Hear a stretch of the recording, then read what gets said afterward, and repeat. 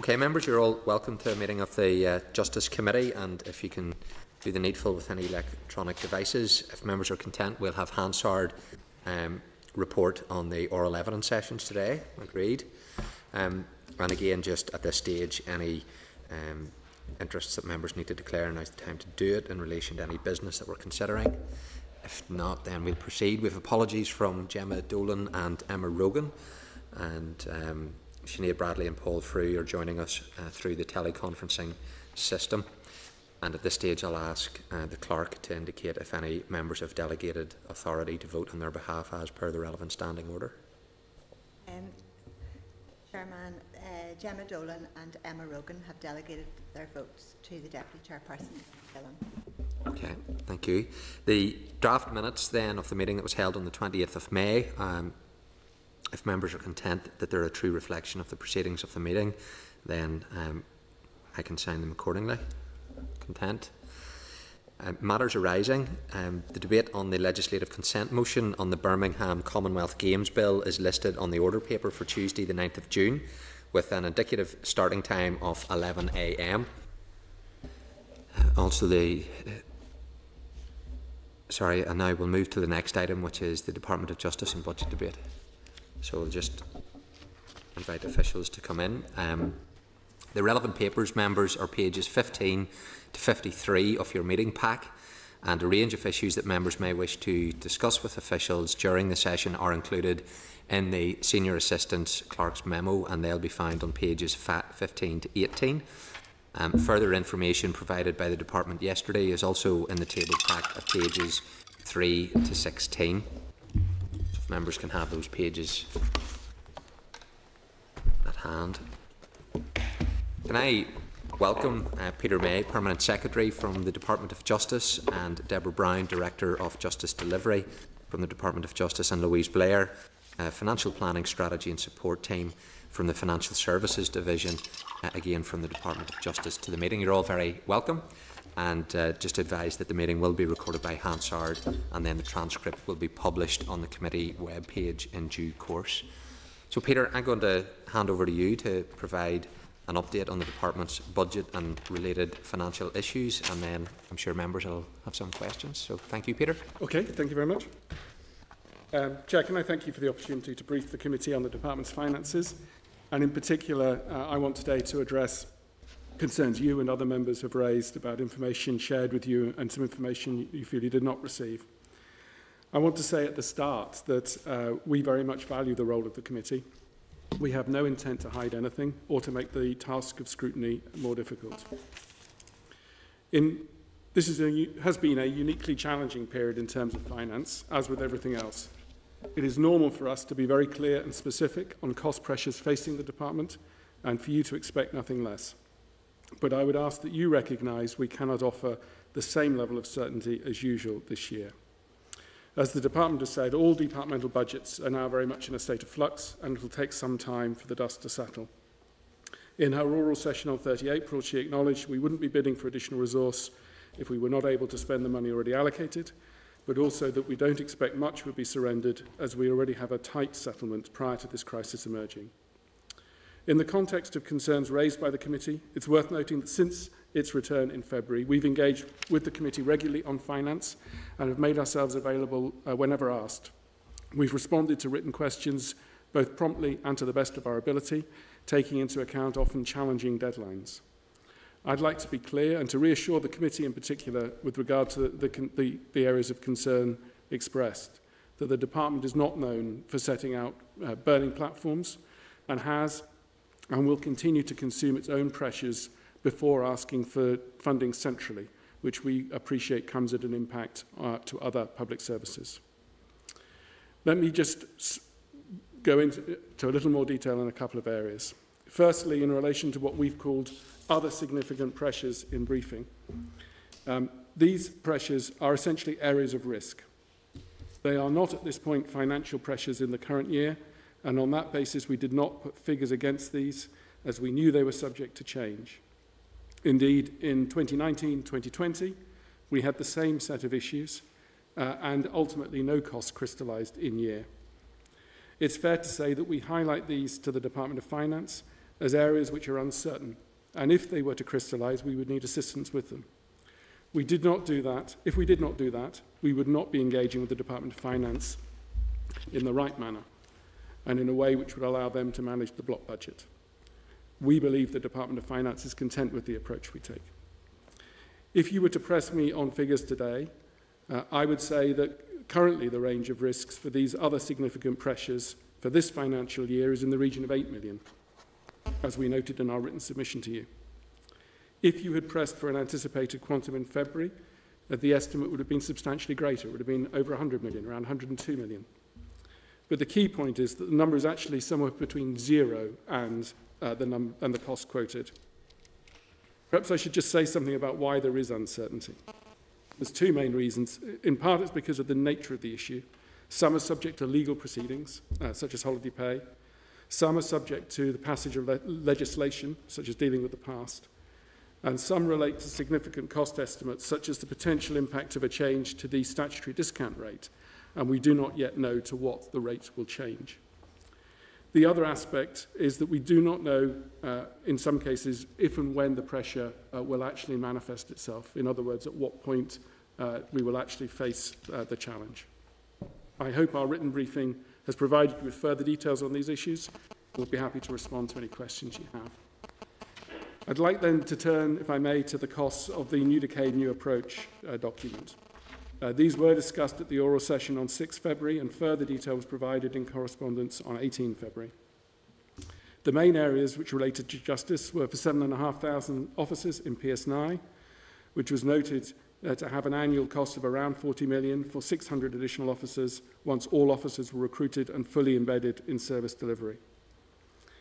In addition, the Historic Investigations Unit, where costs are dependent on legislation, and the Tackling Paramilitarism Programme with an estimated annual cost of £10 million, although we noted there was 18 million capable of being drawn down this year from the initial £50 million agreed.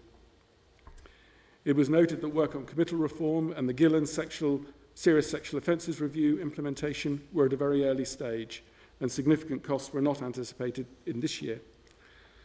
In addition, the costs of implementing findings from Sagini reports should be prioritised within the respective organisation's operational business or form part of the Gillen costings, and we have not, therefore, included separate costings in these areas. I can provide the following update for 2020-21. We anticipate drawing down 11.6 million of the money available for tackling paramilitarism. 6.5 million of this is for DOJ-related projects. We are also allocating 1.2 million to Gillen implementation. While at block level there was insufficient funding for the costs of New Decade, New Approach, we've sought to prioritise Gillen from the departmental budget as one of the Minister's priorities. We're also engaging with the PSNI on the development of their strategic outline business cases for an increase in police officers, for IT and for estates. But additional funding was not provided in the budget to finance additional officers, although there was an increase last year, as you'll recall, of 300 officers as a result of additional Brexit funding, bringing the PSNI to 6,900. We don't anticipate significant other costs in relation to New Decade, New Approach in 2020-21. So turning then to the area of the impact of COVID-19. This has been a challenging time for everyone, and what we've seen is an unprecedented need to respond across the public sector. This has created financial pressures across the executive, and some of these costs have fallen to justice. Following an early indication of COVID costs, DOF asked for bids by 1 April. They asked for the bids only some 24 hours before that in relation to additional funding needed for COVID-19. As you noted in your correspondence, the department placed a bid for 38.8 million at that time, based in most cases on 3 months of potential interventions. This was turned around quickly to meet the urgent DOF request and didn't provide time for the usual level of scrutiny that departmental officials seek to provide to ensure it's not overstating requirements. And while we reported pressures, we could not know at the time the impact that COVID-19 would have on our normal spend in terms of any easements that might have come forward. As I noted earlier, the department has a consistent record of seeking to manage its own issues. We've provided you ahead of this meeting with an update of those costs, which shows that we've done what we always seek to do, which is to try to manage our own finances before we ask for more. In the 10 April submission, which provided the standardised template for the forthcoming budget in 2020-21, we highlighted that we provided COVID-19 costs to DOF and received 1.9 million for NIPS and 4 million for PS&I. Whilst in hindsight the table should have been shared with the committee, it's also fair to say that table would have come with a range of caveats to explain, as we did in our correspondence to you on 24 April, that it was too early to understand the impact of the COVID-19 crisis on the normal activities of the department, and therefore what pressures may not be manageable by the department. The priority at that time was quite rightly to focus on the urgent response needed across the justice system to this crisis. In other words, not to delay purchasing PPE or changing work patterns because budget cover was not assured. At this point, having had the benefit of time to take stock on where we are, given the interventions that are now likely to be needed for a longer period, our gross costs have increased from 38.8 million to 56 million, of which 52 million is in resource. However, there is now further clarity on areas where things have slowed down, and this has highlighted funding to offset these pressures. The main areas where we've seen a slowing of business has been in the payment of legal aid and the payment of compensation claims. Taking into account projected easements and the 12.4 million of funding now allocated to the department by the executive, this leaves the department with a net pressure of around £19 million to manage, and we're engaging with our Minister about what steps we might consider in relation to that. I think the papers before you identify a small easement from the June monitoring round, around 1.8 million, that we would look to offset against the 19. It will be for ministers and the executive to consider in the first instance how to address these issues across the bloc. You'd also raised concerns about a £0.9 million pressure relating to the LSA interim payment scheme. This was always a maximum figure and again reflects a risk rather than certain costs, and I can say more about that in questions if that is helpful. The reduction in the activity in courts that I noted earlier means there will be less legal aid spend, meaning that this pressure will no longer need to be met centrally. It will be managed within our existing budget, and Paul Andrews confirmed that at the committee on 23 April. In addition, it's also fair to note that the take-up of the interim scheme has been much less than expected when we introduced it, and the risk is reduced accordingly. Your pack includes a summary of the June monitoring round position. This was completed before the impact of COVID had been fully felt, but highlighted 1.9 million of resource easements and 1 million of capital easements. These will be used to offset the COVID pressures. The Department of Finance have indicated that EU exit pressures will be dealt with separately. I know the committee have written asking for the very detailed templates which we submit to the Department of Finance. The exercise closes tomorrow and the forms will take some time to finalise, but we will plan to share these detailed forms when they're completed. As ever, when you receive them, if you have queries, we're happy to respond to them. So I'd like to close by thanking you for the opportunity to brief the committee today on the Department's finances, to reiterate my reassurance to the committee that we value its role and will engage with you in a full and frank way. And as ever, I'm happy to take any questions you might have. Okay, Peter, thank you for that, and we will get into obviously the specific financial aspects of it. Just to address your opening remarks, which you touched on at different points throughout your contribution, I welcome the commitment that you've made, that you've no desire to hide anything from this committee. I think that's something that should go without having to say it, and it's unfortunate that that's had to be said. It never should have been that case. And you mentioned that later in your contribution in respect of the templates that were provided to the Department of Finance, that it would be, I think I'm quoting, fair to say that that should have been shared with the committee when it wasn't. I want to get your view as to why we got information, some of it around £38.8 million, not from your department, which you're the accounting officer for. The Minister's not responsible for how taxpayers' money is spent, you are. Why did we have to get that from the Committee of Finance via the Department of Finance, despite having asked for it from your department? Well, it was an oversight. You have to remember the context, and I've tried to explain the context. We were responding to multiple urgent requests in relation to finance. There was a huge amount of other things going on at that time, as you may remember. All parts of government were running desperately trying to stand still. We set out to you the money that we had received from the Department of Finance. There was no attempt to hide. It was just a simple oversight in terms of not sharing the information at the time. An oversight that no other department seemed to have? Well, I can't speak for other departments, and I'm not seeking to. So I'm recognising that we should have shared that template, but I would also just go back and set it in its context. So these were very early emerging pressures. They weren't a considered position. Over time, we have been able to mature our view. There still remains very significant uncertainties about our budget this year in a way that's quite unique in my experience in public service. So I've given you the assurance, Chair, that there was no deliberate attempt to hide anything from this committee. That's absolutely the case. There was an oversight, but I also think in overall terms, there was an awful lot of other things going on, and I think that a fair-minded person would recognise that. So in terms of the oversight, and you've acknowledged that it was an oversight, did you advise the Minister to write her letter? I'm sorry? Did you advise the Minister to write her letter that she penned to this committee? Well, I think it's never practice for officials to talk about the advice that they offer to ministers, and I'm not proposing to go down that path today. So you didn't advise the Minister, or you did?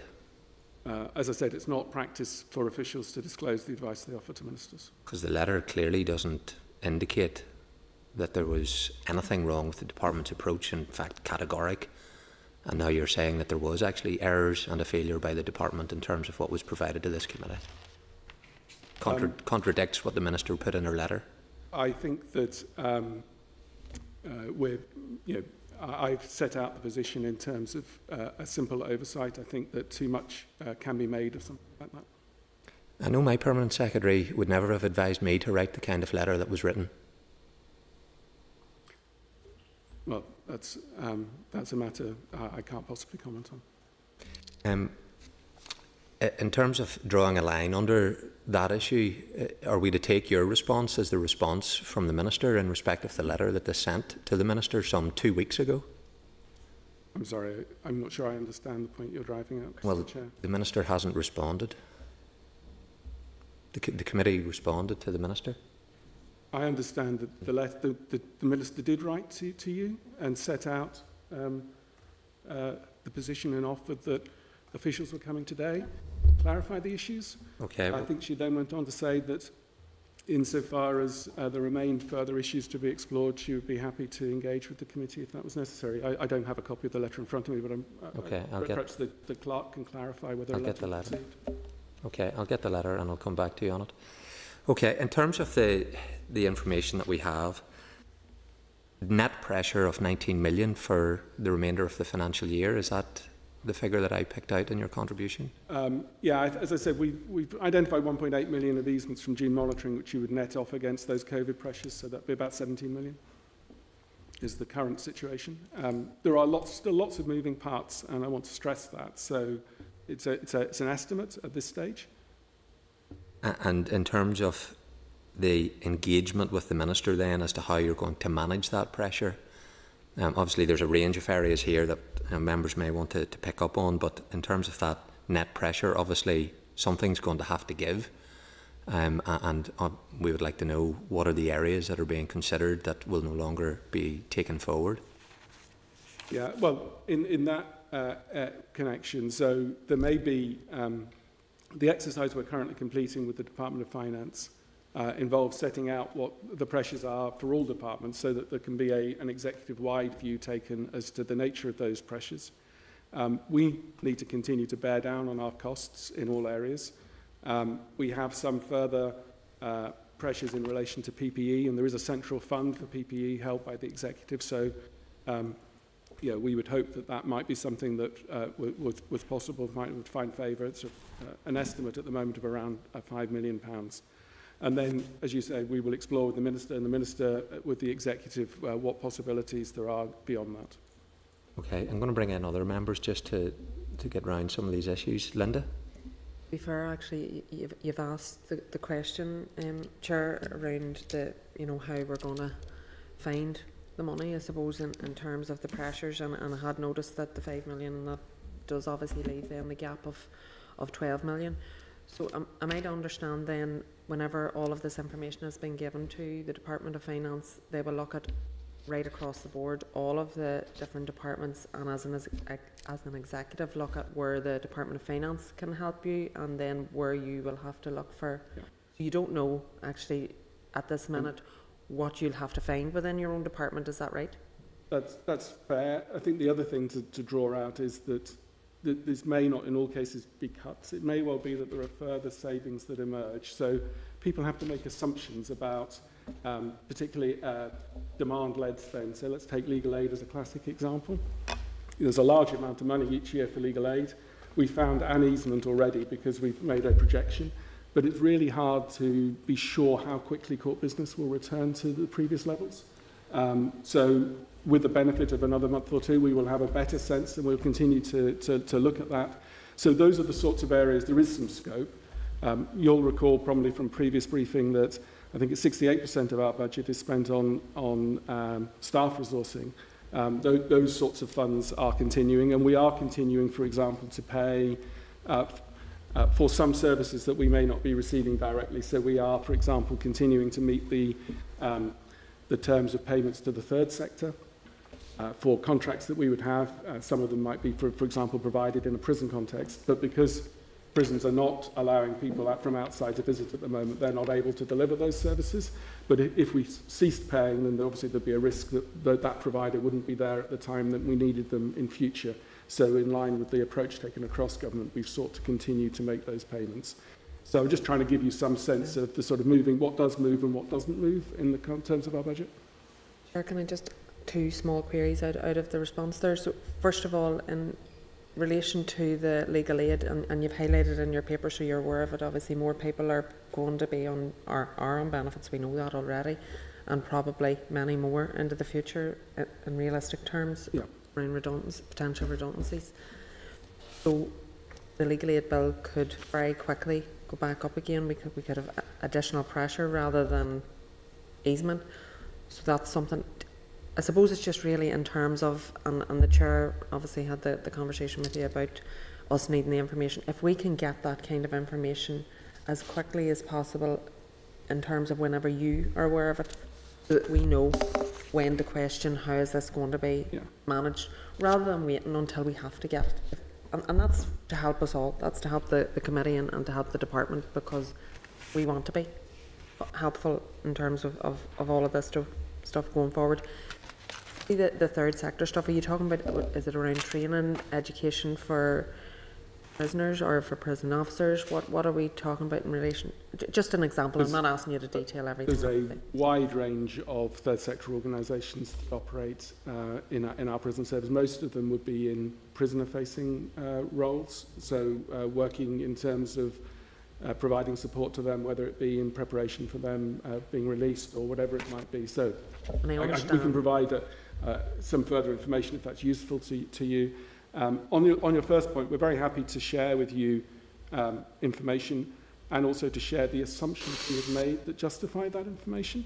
I think what I'm asking is that the committee gives us some leeway to recognise that some of the assumptions we make may not turn out to be right, because the nature of the world that we're in is such that things are not as predictable as they would normally be. And just the last thing in relation to the third sector. So obviously, I mean, people aren't going into the prison, and that has worked very effectively and has kept the prisoners and the staff for the most part safe and COVID free, and we're glad to see that. But is there, in terms of going forward, you know, even if it means they can't come into the prison, I think if they're being paid, we need to ensure that there's some work going on there, that they're doing what they can, rather than just, it's not happening, we can't do it. There has to be ways looked at around how can some of that stuff continue to be delivered, how can some of those services continue to be delivered. I think it's important that we are you know, pushing in relation to as much of that work that can be done, whether it's virtually or whatever way it can be managed. And I know some of it will just not be able to accept that.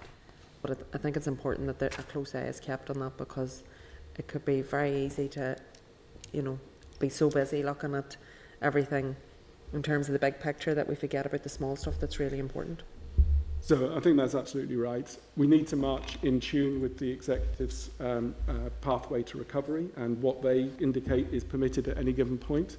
But within that context, absolutely, we do look to maximise what can be done. And while it's not directly the third sector, you'll know, for example, that the introduction of virtual visits is one of the ways in which the prison service has looked to adapt its normal working practices in order to recognise that. But yes, you're absolutely right that we should look to get the best value that we possibly can from all of the money that we are spending. Thank you, Chair. Thank you, Linda. Doug? Thank you, Chair. Peter, thank you for your presentation. I mean, when you put something like this here, it always allows people to get into the weeds of the budget, and I don't want to get in too much into the weeds, but there are certain things I'd like to know. I mean, I'm always interested in legal aid and our legal services and the bill that goes towards it, and I've raised this with you before because I'm concerned about that fraud and error piece. And, you know, that's always there. But could you give us a sense? Just a broad brush sense of the overspend in the non-ring-fenced DEL for legal aid services at 600k and a sense of the underspend of the non-ring-fenced DEL. Okay, so sorry, if I could just maybe pick that one up, if that's Please. okay. Towards the end of the financial year, we became aware that we had some easements in the system, and so, well, obviously what we do is we look around to see if anyone can, you know, spend some more money. So legal aid was one of those areas. So whilst it's shown as an overspend of 600,000, it's not actually an overspend. It can be managed within the department's budget. It was done in the knowledge that it could be spent. And what we do as part of the accounts, and we look for veerment, and we know that we'll get the veerment because it's below the D-min rule of the £1 million. So that was a conscious decision to get more legal aid out. And what that does, obviously, is reduces the amount of legal aid that you pay out in the current financial year. So that was a good piece of financial management. The other element is the one which is in our AME, and this is where something moved from DEL, which is your budget that you manage, into your AME. So that's how that underspend actually happened. It's shown as an overspend, but it's actually an underspend. So it was an overspend in DEL, but it wasn't actually because it was managed within the budget. It was deliberately done so to mop up some easements that we had. And the other one was a technical issue where something was moved from being treated as DEL into AME. So I hope that provides you with a little bit of it does, Deborah, actually, and what you're talking about is internal financial management. And that is saying, look, you had this budget, but we've got this bit extra, we're going to give it to you. So it looked like it. Okay, that makes perfect sense. So thanks for that. Can I just go on then to the tackling of paramilitarism, and you're going to try and draw down the 6.5 million in regards to that tackling of paramilitarism. Whenever we didn't have an executive, strangely enough, in an assembly, we used to get quarterly briefings on where we were in regards to the tackling paramilitary programmes, and we don't seem to be getting it. Where are we now in regards to that?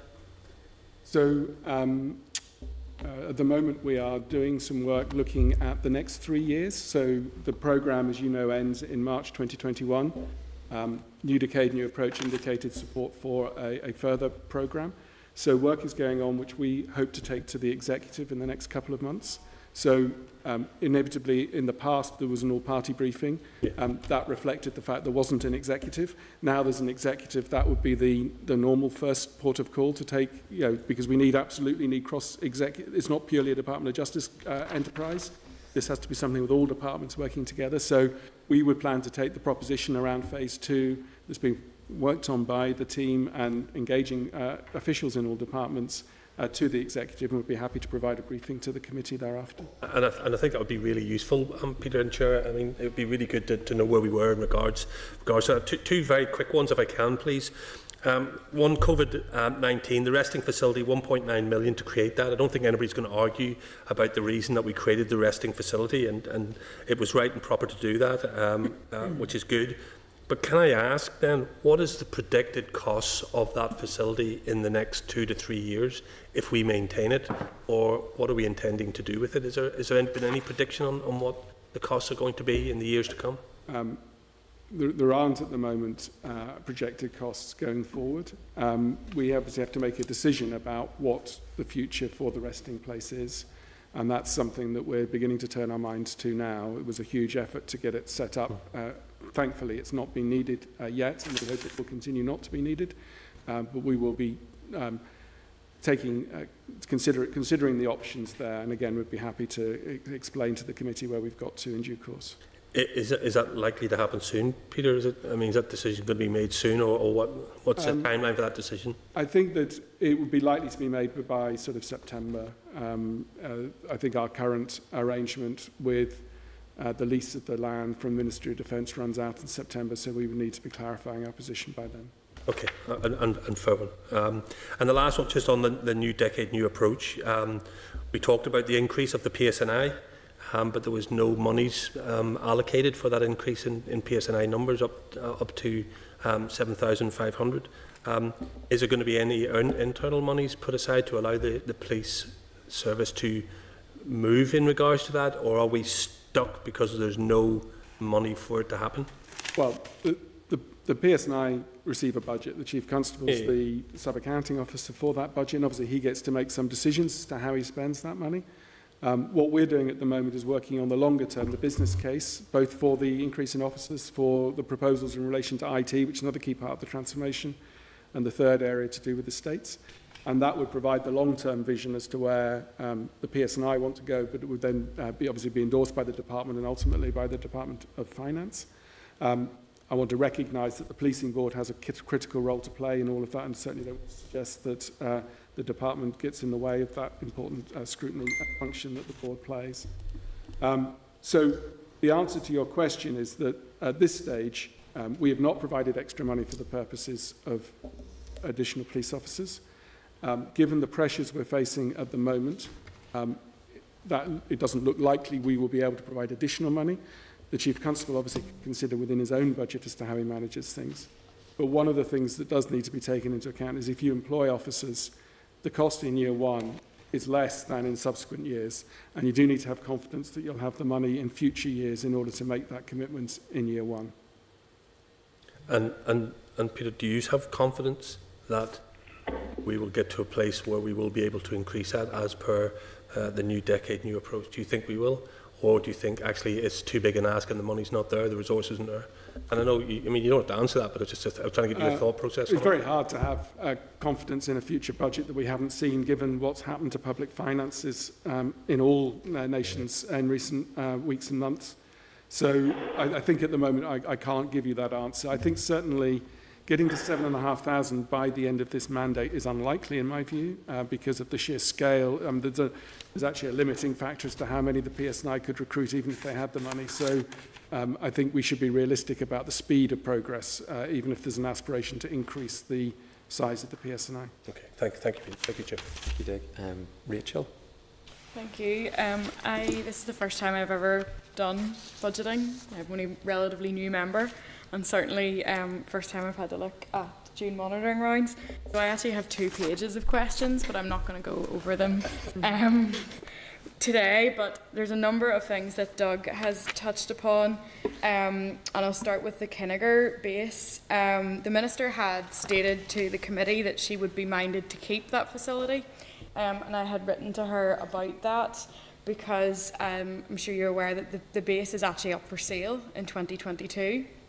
I'd been directed towards the Ministry of Defence and an MP in procurement about this, but I'm wondering, is the part of the discussions with the possible retention of the Kinnegor base, has that any effect on the potential sale, and has there been any conversations with the Ministry of Defence about that?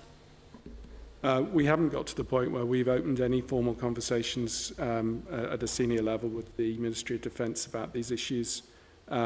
So, as I said, we're still looking at the options that are available to us, and there are a range of different ways in which we could choose to go forward. Okay, no, just minded that as an ex-councillor for Ard's Down Borough Council, that there was a motion had been passed on the council when I was there about looking at the council potentially acquiring the site, and certainly there would be a number of different players involved in that, so it would welcome information if that has been discussed, and that the council would definitely need to be involved in that, given the relationship that is already there with them. With regard to the costs, the 1.9 million for the resting place, that's already committed, Or is there more costs coming down the line, again, further on from Doug? Is that for the lease, or is that to pay for security or extra staffing costs, or that kind of thing? So I'm going to turn to my right for the detailed figures, but there are costs in both resource and in capital. There are costs in resource and in capital. So there was 1.6 million, which was the resource costs associated with it. And some of that was also to give some money to councils to compensate them for things that they would have to do within that. And you'll notice in the paper that we have highlighted that actually it's about 750 of that we will now be giving back.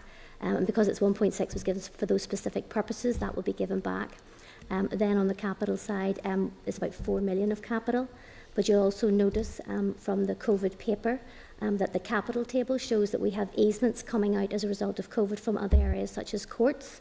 And so therefore that leaves us with sort of a residual pressure at the moment potentially in capital of about 1.6 million.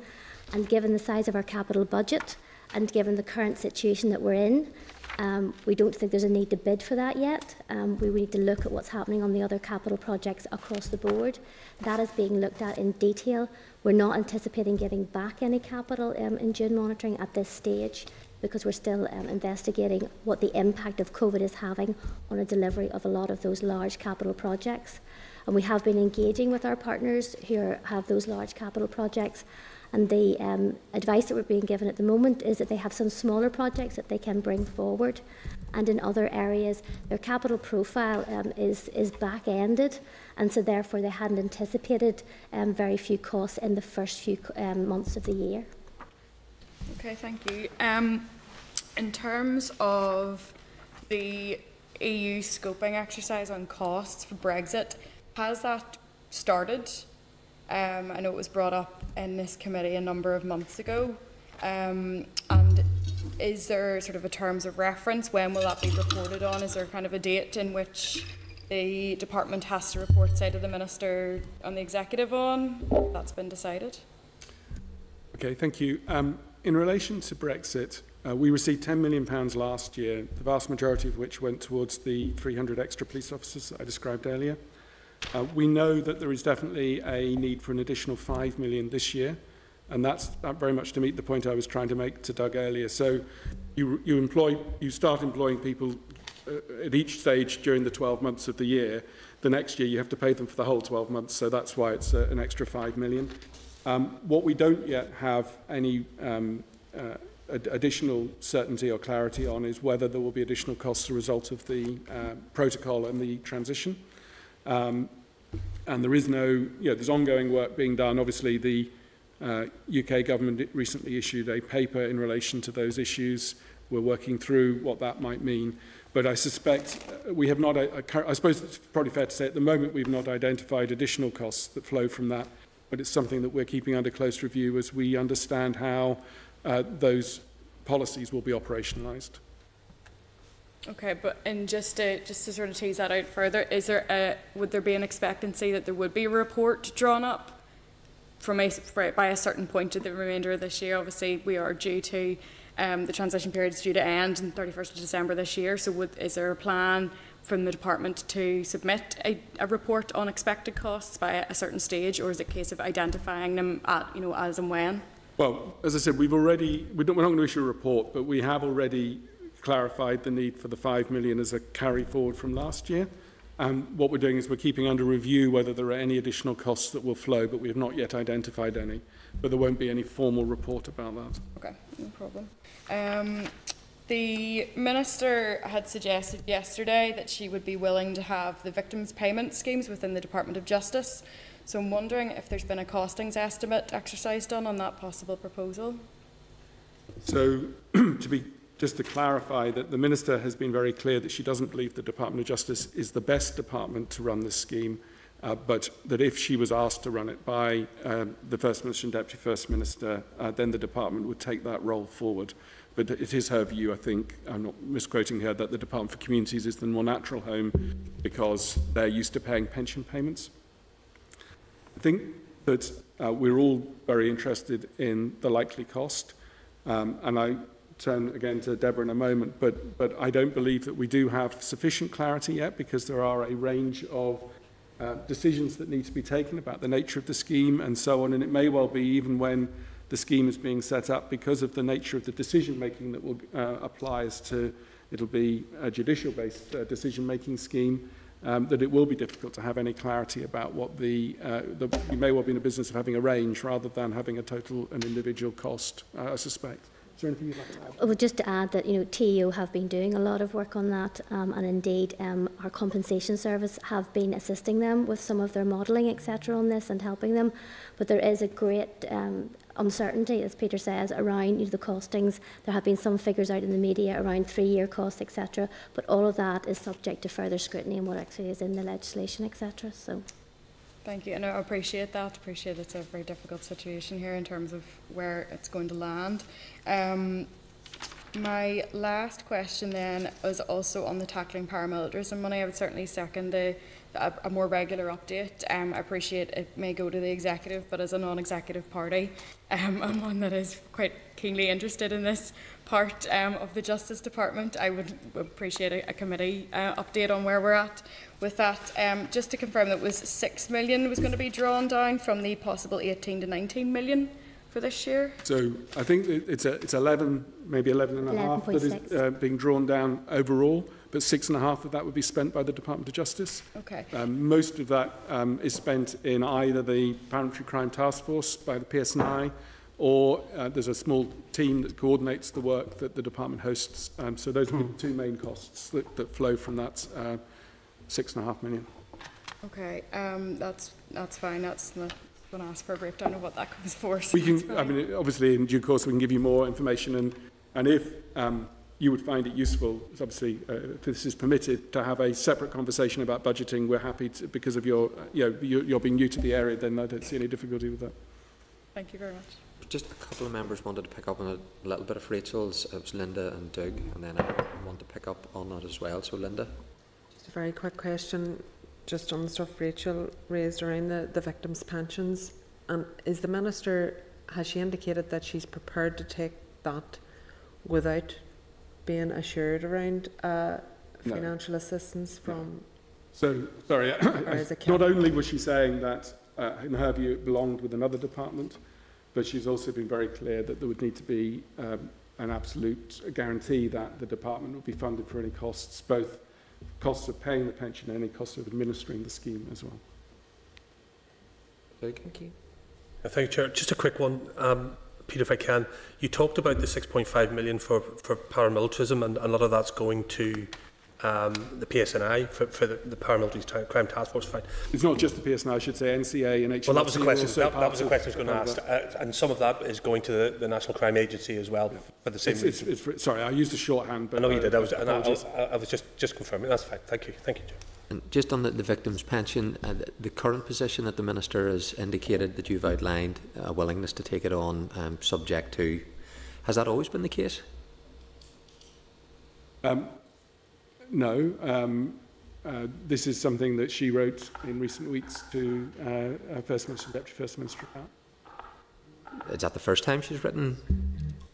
I don't know. I'd need to go and review whether there are any previous correspondence or not. How long has the dialogue been going on between the Minister for Justice and TEO in respect of this issue?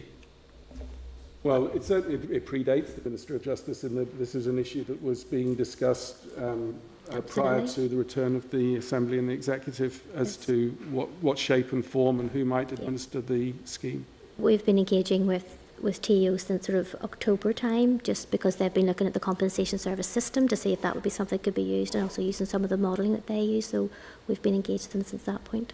So the current position which the Minister has outlined to TEO, which you've articulated, that she is willing to take it on, subject to it all being financed. Well, it wouldn't be her preference. Yeah, it wouldn't be her preference. So that position, was there previous correspondence that didn't have that kind of caveat associated with it, or has there been other positions outlined which is contrary to the current one?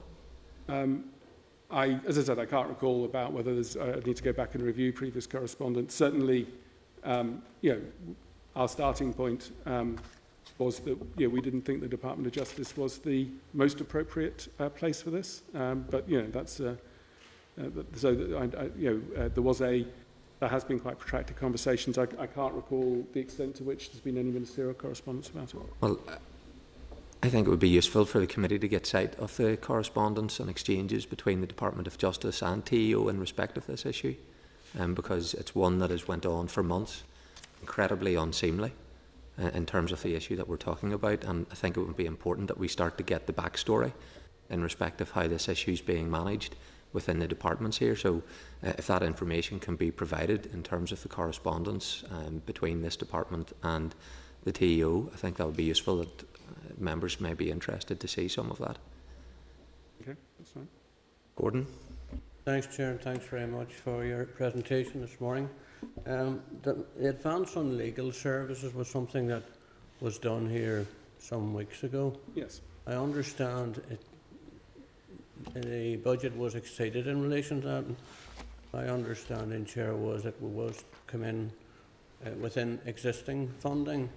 Is that the case, that it has exceeded what was planned? Short answer to that is no. The plan had been to, well, we started an interim payment scheme, which is a way of paying people for work they have already done. As part of also work that was planned to be done? No, we're not paying in advance. We're paying an interim payment, in other words, a payment before the case is complete for work that has already been completed and can be evidenced. So the vast majority of the payments we're making, well, all the payments we're making are for work that's been done. The reason that the 0.9 million came about was we identified a risk. The risk is that a solicitor or barrister might cease to trade before the case is completed, at which point a new solicitor or barrister would need to be brought into the case and would need to redo some of that work. And we made what was our best estimate, that that might be a total of 0.9 million at one point in time. That was, in my view, always a relatively generous estimate as to what would be likely. But in practice, the take-up of the scheme has been much less than we expected. And because we've not been paying out anything like the volume, that may be partly because some solicitors have their staff furloughed. So because they're furloughed, they're not able to do any work. They're not able, therefore, to make claims. I don't know. I'm slightly guessing, but that's one of the possible explanations. But because we're paying out so much less, actually the risk is much less than 0.9 million now. And in any case, because the legal aid payments overall have reduced, we would be able to find any additional, small additional costs there would be as a result of that. Does that make sense? Yeah, so you're saying it did come in within budget or below budget? It will come in within budget. Well, if you look at the table, you'll see that on the legal aid side, we are giving up easements as a consequence of COVID of 15 million, but you have some small pressures, that we're reporting the cost of COVID. Yeah. So at the moment, there's about £500 million there around IT costs and other things that LSA have had to do. But within that, then there's the element which is to do with this risk that we might have to pay for business again because some solicitors, etc., have folded. And the estimate at the minute is sitting now at around about 330,000.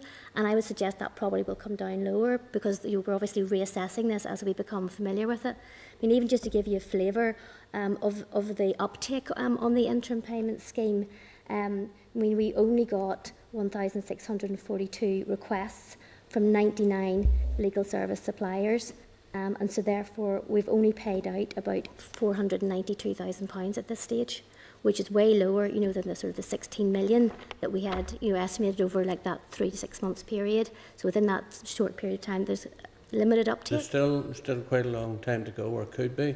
Yes, it could yet grow, but I think our expectation had been that if firms were in financial distress, they would have, or barristers as sole traders, that they would have made the request early and quickly. So, it's possible that we'll see an increase, but it's not certain, I think.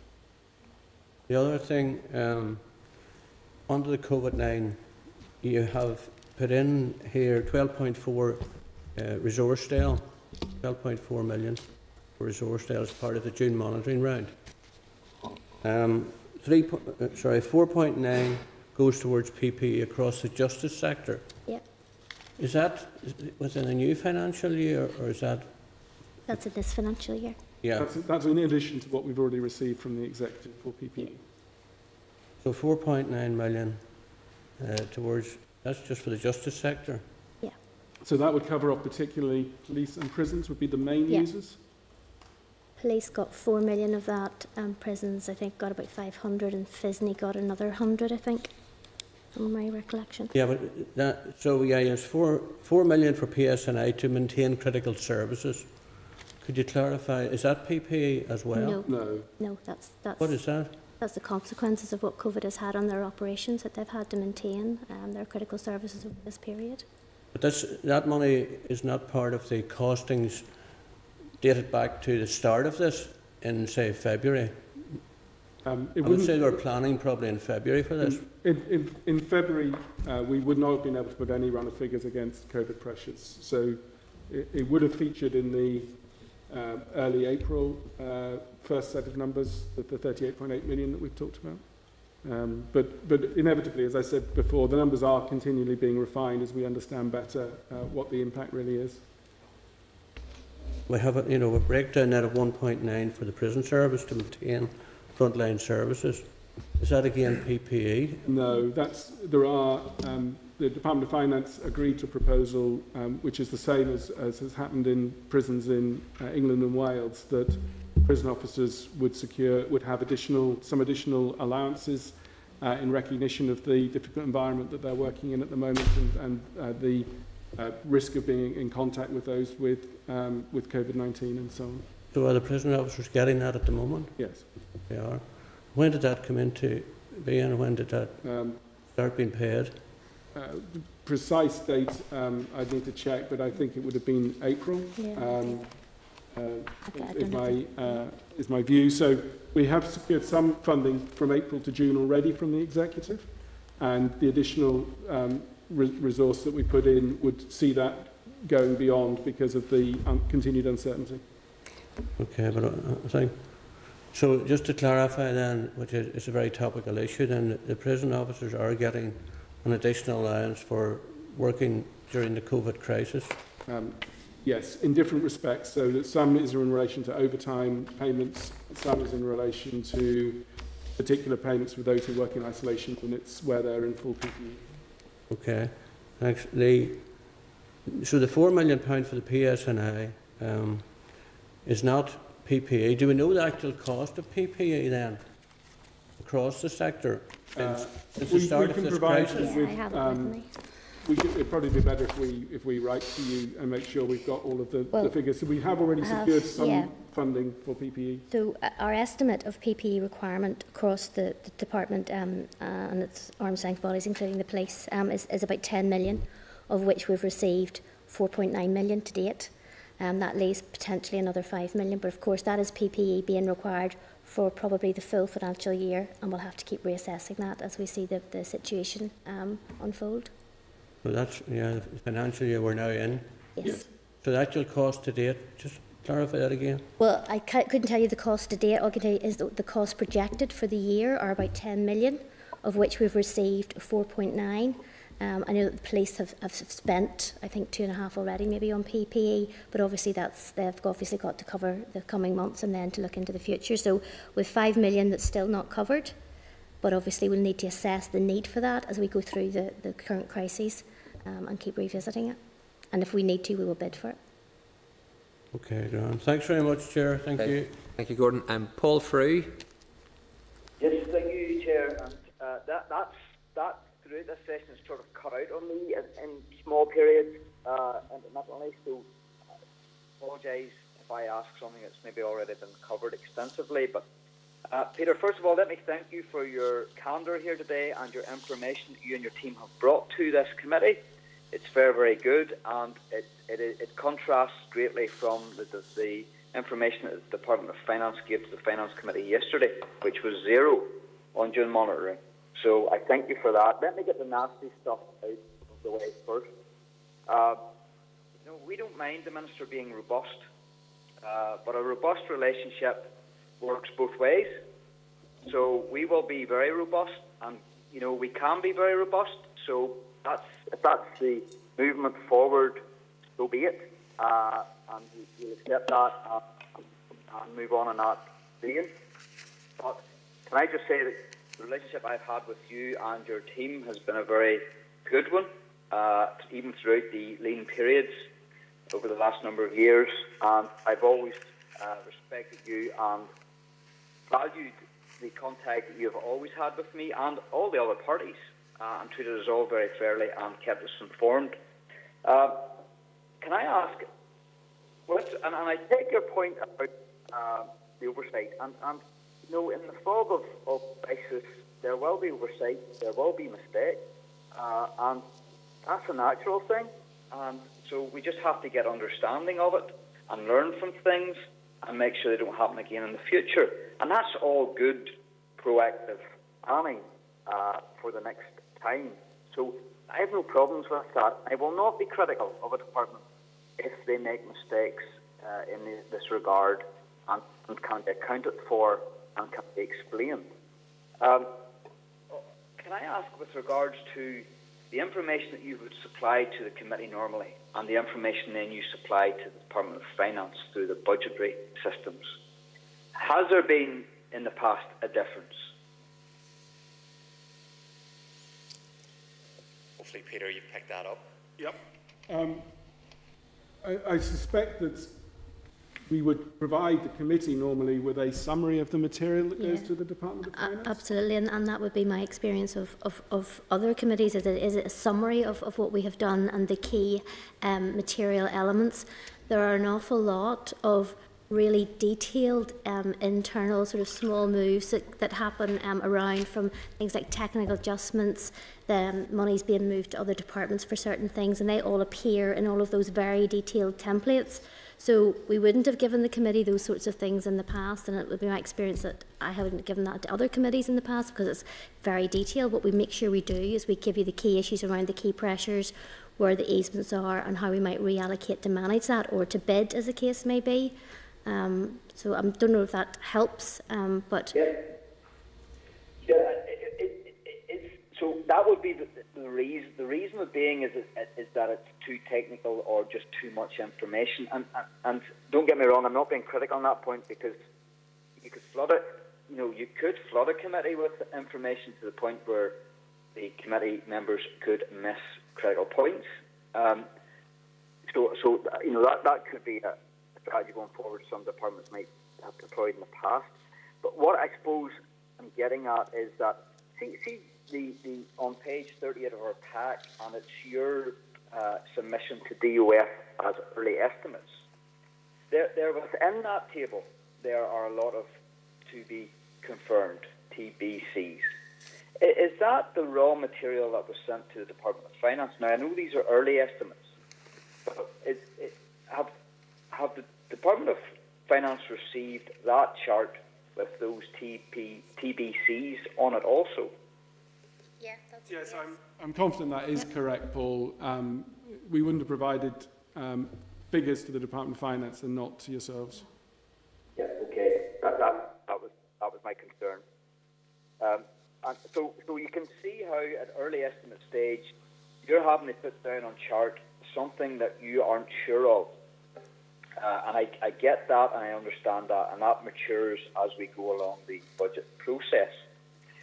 You have been asked to do something different, and apart from June, although I can't understand why June monitoring or any monitoring round isn't a prioritisation plan anyway, but you're now told to do a reprioritisation plan alongside your June monitoring.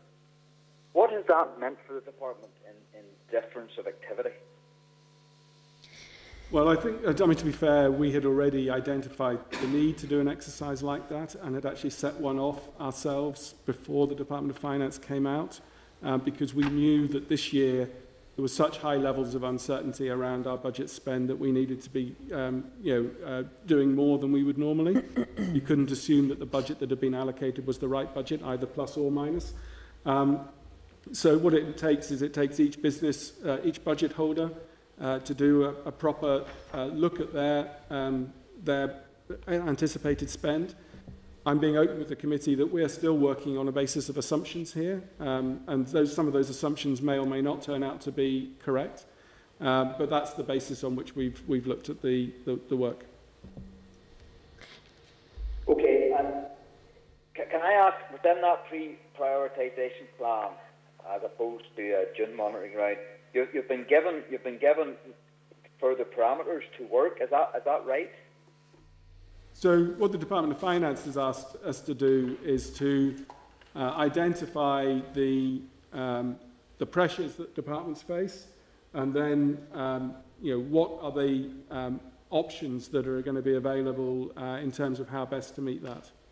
Maybe just to say that there's additional flexibility being provided in this monitoring round, which means we can move money around very freely, whereas in a normal monitoring round there would be restrictions, things like the D-min rule of the £1 million, etc. So as we've presented to you, the pressures and the easements, we're now going to have to match some of those easements and say where they're going to go against some of those pressures. And I would have to say that that's a very big challenge whenever we don't really know of all of those pressures, which one of those are going to materialise, and we could risk matching an easement against a pressure and that pressure then not materialising and having money stuck in the wrong place and not being able to move it back.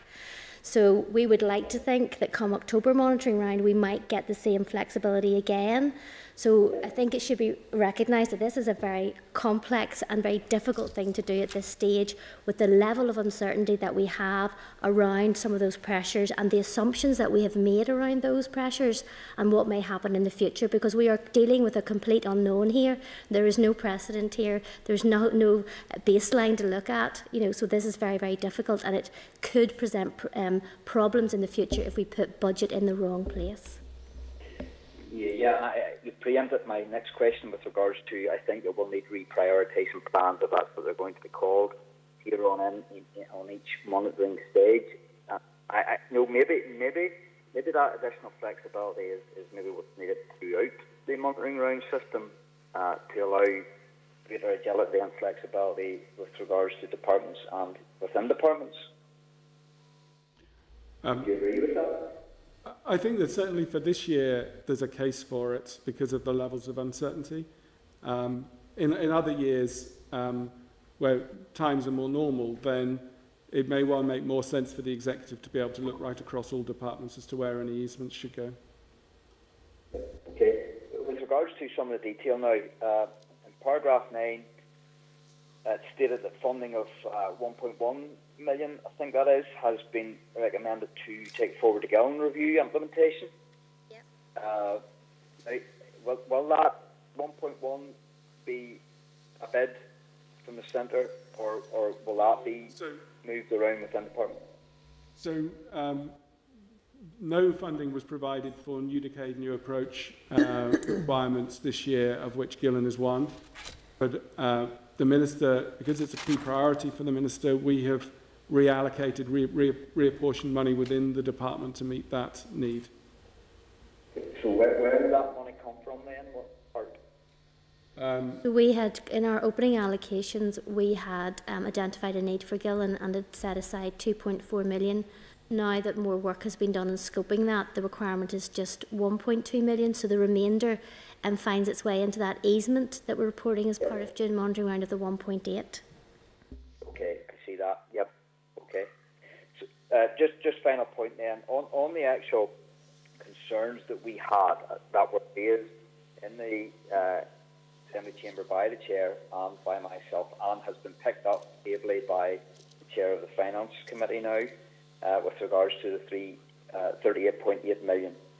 Now, I get the 1.9 million for the pressure and the risk, but I think it would be good in the future that we get to see all numbers, figures, and a portion beside that, whether it's a real or a risk or a forecasted risk.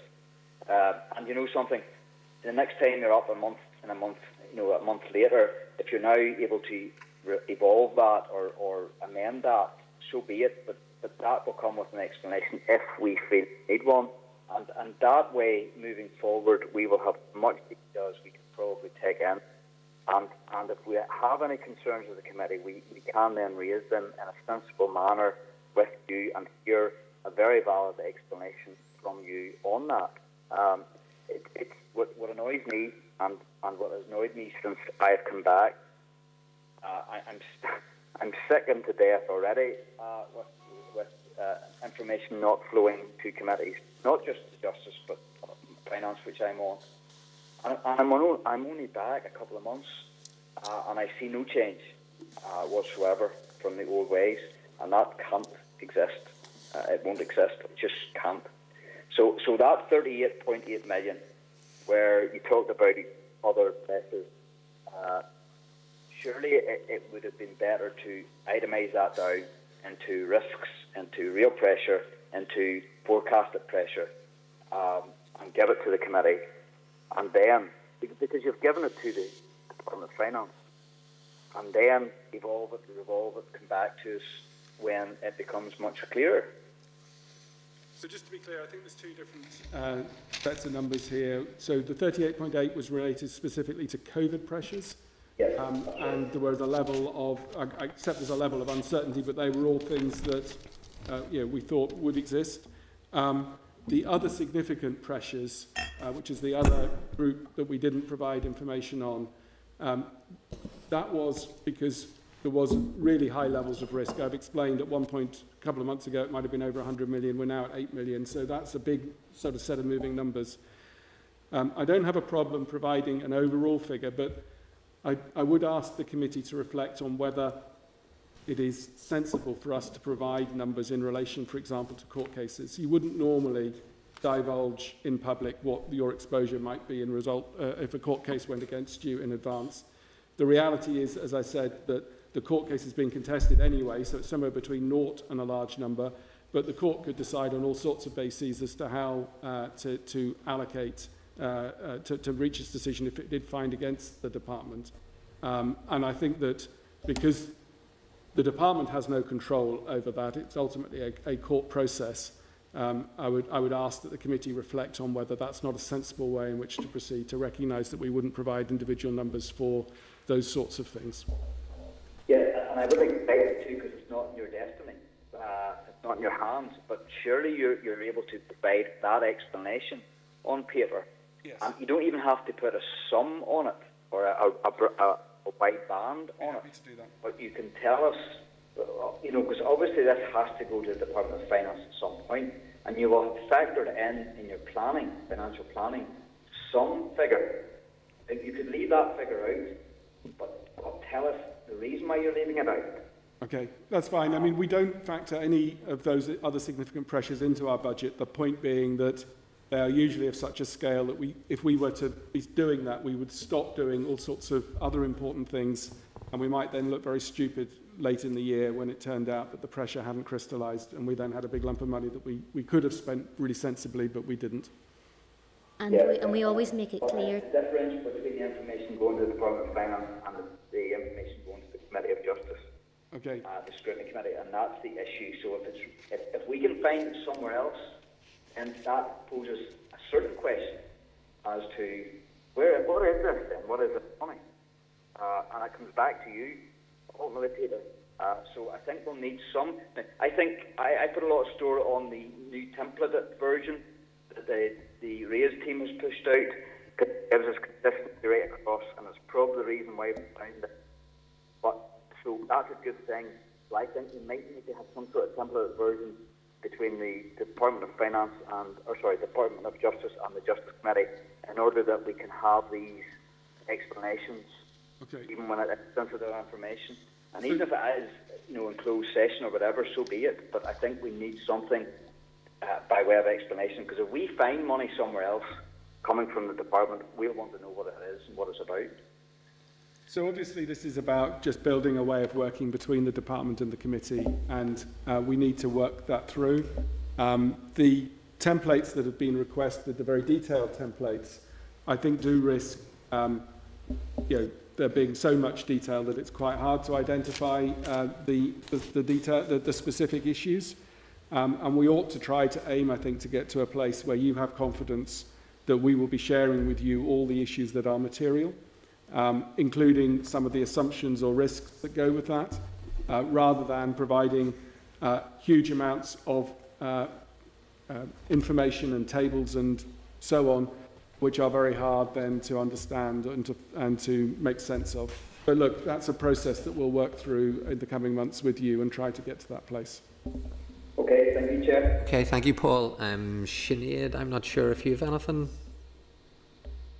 Sinead's not there. Okay. Okay, that's fine. There's quite a lot of other questions, Peter, but... Oh, sorry, Sinead, you're in. Chair, can you hear me? I can hear you okay, Sinead, yes. Okay, You're struggling. I'm hoping you can hear me. I have just a few points. I'll try and make them quickly. The first one, Deborah, you mentioned about interim payments, and I'm just curious to know, I couldn't really hear, so apologies. Those interim payments you mentioned, are they including the legal aid large case exceptionality, or is that a separate thing? And if so, if we could have an update on that. The second thing, just to get an idea, you reference about trying to find easements within the departmental budget to match easements that have been made, and it would be helpful to I suppose, walk that path and get an idea of where you're looking within the budget to find those easements. Thirdly, the third sector you referred to that offer services to the prison service, etc. I presume that's on a contractual basis, and I just want to know what work, if any, has been done to give assurances to those third sectors that that those contracts can be honoured, reviewed, and really that they're fit for purpose in the new world that we find ourselves in, so that they can plan and and look at working with you. And fourthly, as a point rather than a question, Deborah, you mentioned also that some small capital projects may go ahead, and I would just be keen to get an assurance that in the event of any of those relating to estates projects or build projects, that they are reviewed, that they're fit for purpose for this new world that we that our spaces are built with the possibility of pandemics. Thank you, Chair. Okay, thank you very much. I'll try and respond to those 4 questions, perhaps in reverse order. So we absolutely will be looking very closely at our capital budget this year because there are 2 factors here. One, the pandemic may result in some slippage in terms of how quickly, for example, contractors can get on the ground. Secondly, there may be some additional costs when they are on the ground because of things that have changed in terms of the way they need to work to meet social distancing rules and so on. So we'll need to keep that under close review. Secondly, you raised a question about the third sector and contracts with the third sector. So what we've sought to do is to provide some certainty to those that we engage with and receive services from, that our plan is to continue to receive services from them in the future.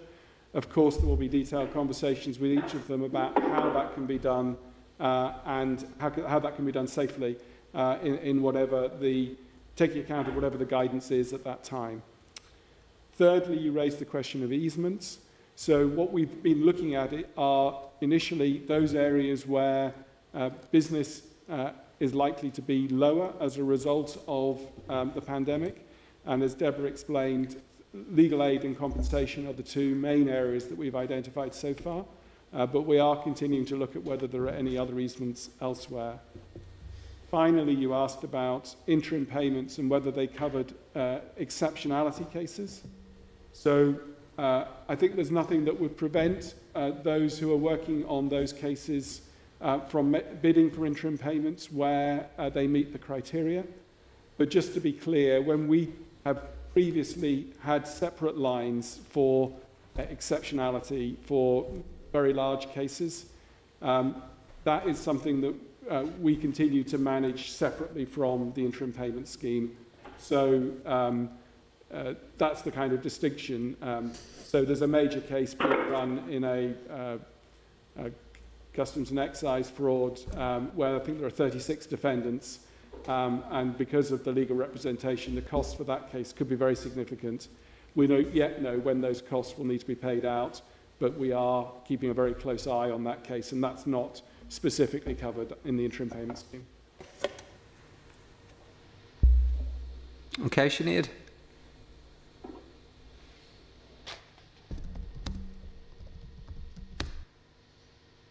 Okay. I think it is. There's other questions, Peter, but we'll follow that up in writing that we wanted to cover in terms of some more of the specific detail, but I'm happy that the committee would write to the department. I had looked for the Minister's response in the correspondence section of the report. It wasn't there. It was actually in this part of the section. So we will deal with that, but I don't want to deal with that with you because ultimately the Minister sent the letter as opposed to you, and her response obviously is here, and I suspect you provided advice to the second letter, but I'll not ask you to comment in respect of what's in the second letter. Same response as the first time you asked, Chair. Okay, Peter, thank you. Thank you very much. Thank you. Deborah, you're happy to stay. I think we're going to take you on into the... It might be a stretch, is it? Into the, for the next section. Members, just to wrap up in terms of the correspondence from the Minister, it was in this part of the meeting that we had included it in the agenda. Again, I'm not going to unnecessarily protract the committee taking a view on this issue. The second paragraph, unfortunately, the Minister continues to disagree with what the committee has said, and that's her position, but wants to move on from her perspective, and I don't want to drag it out unnecessarily either as chairman of the committee. In the committee role, I suspect there will be follow-up outside of that in terms of the way in which the Minister has conducted herself in that role, but I wouldn't want to bring the committee into that domain. So if members are content, I don't intend to respond officially on behalf of the committee in response to that letter unless members have a contrary view that they wish to express on it. Linda? No? Rachel? Okay, well then we will respond. Yeah, I just haven't had a chance to digest that letter yet. I'm sure it might well give me indigestion, but that might be something that, let's maybe give us ourselves a week and just contemplate what's the content. I think that's what I would say in that regard. Okay, Linda. I think the Chair's proposal on how we move forward is actually the better one, Paul, to be fair. Yeah. Okay, I'm happy enough with the committee's view. Yeah, I think yeah, well, there's issues that are to be raised, but I think from a committee's perspective, Paul, my own view is that that will take place outside with the official position of the committee. That would be my own view in terms of that. I don't think we need to bring the committee into that in that extent. All that's missing in our letter is an apology. Would have been nice if you had decided to do that, but clearly that's not going to happen. But nevertheless, so I'm content, Paul, as chair of the committee, to recommend that we note the correspondence, and that'll be the response, and then outside of that we'll take our own view. Yep, yeah, I'm happy enough, Chair. Okay, thanks, Paul. Members, moving on.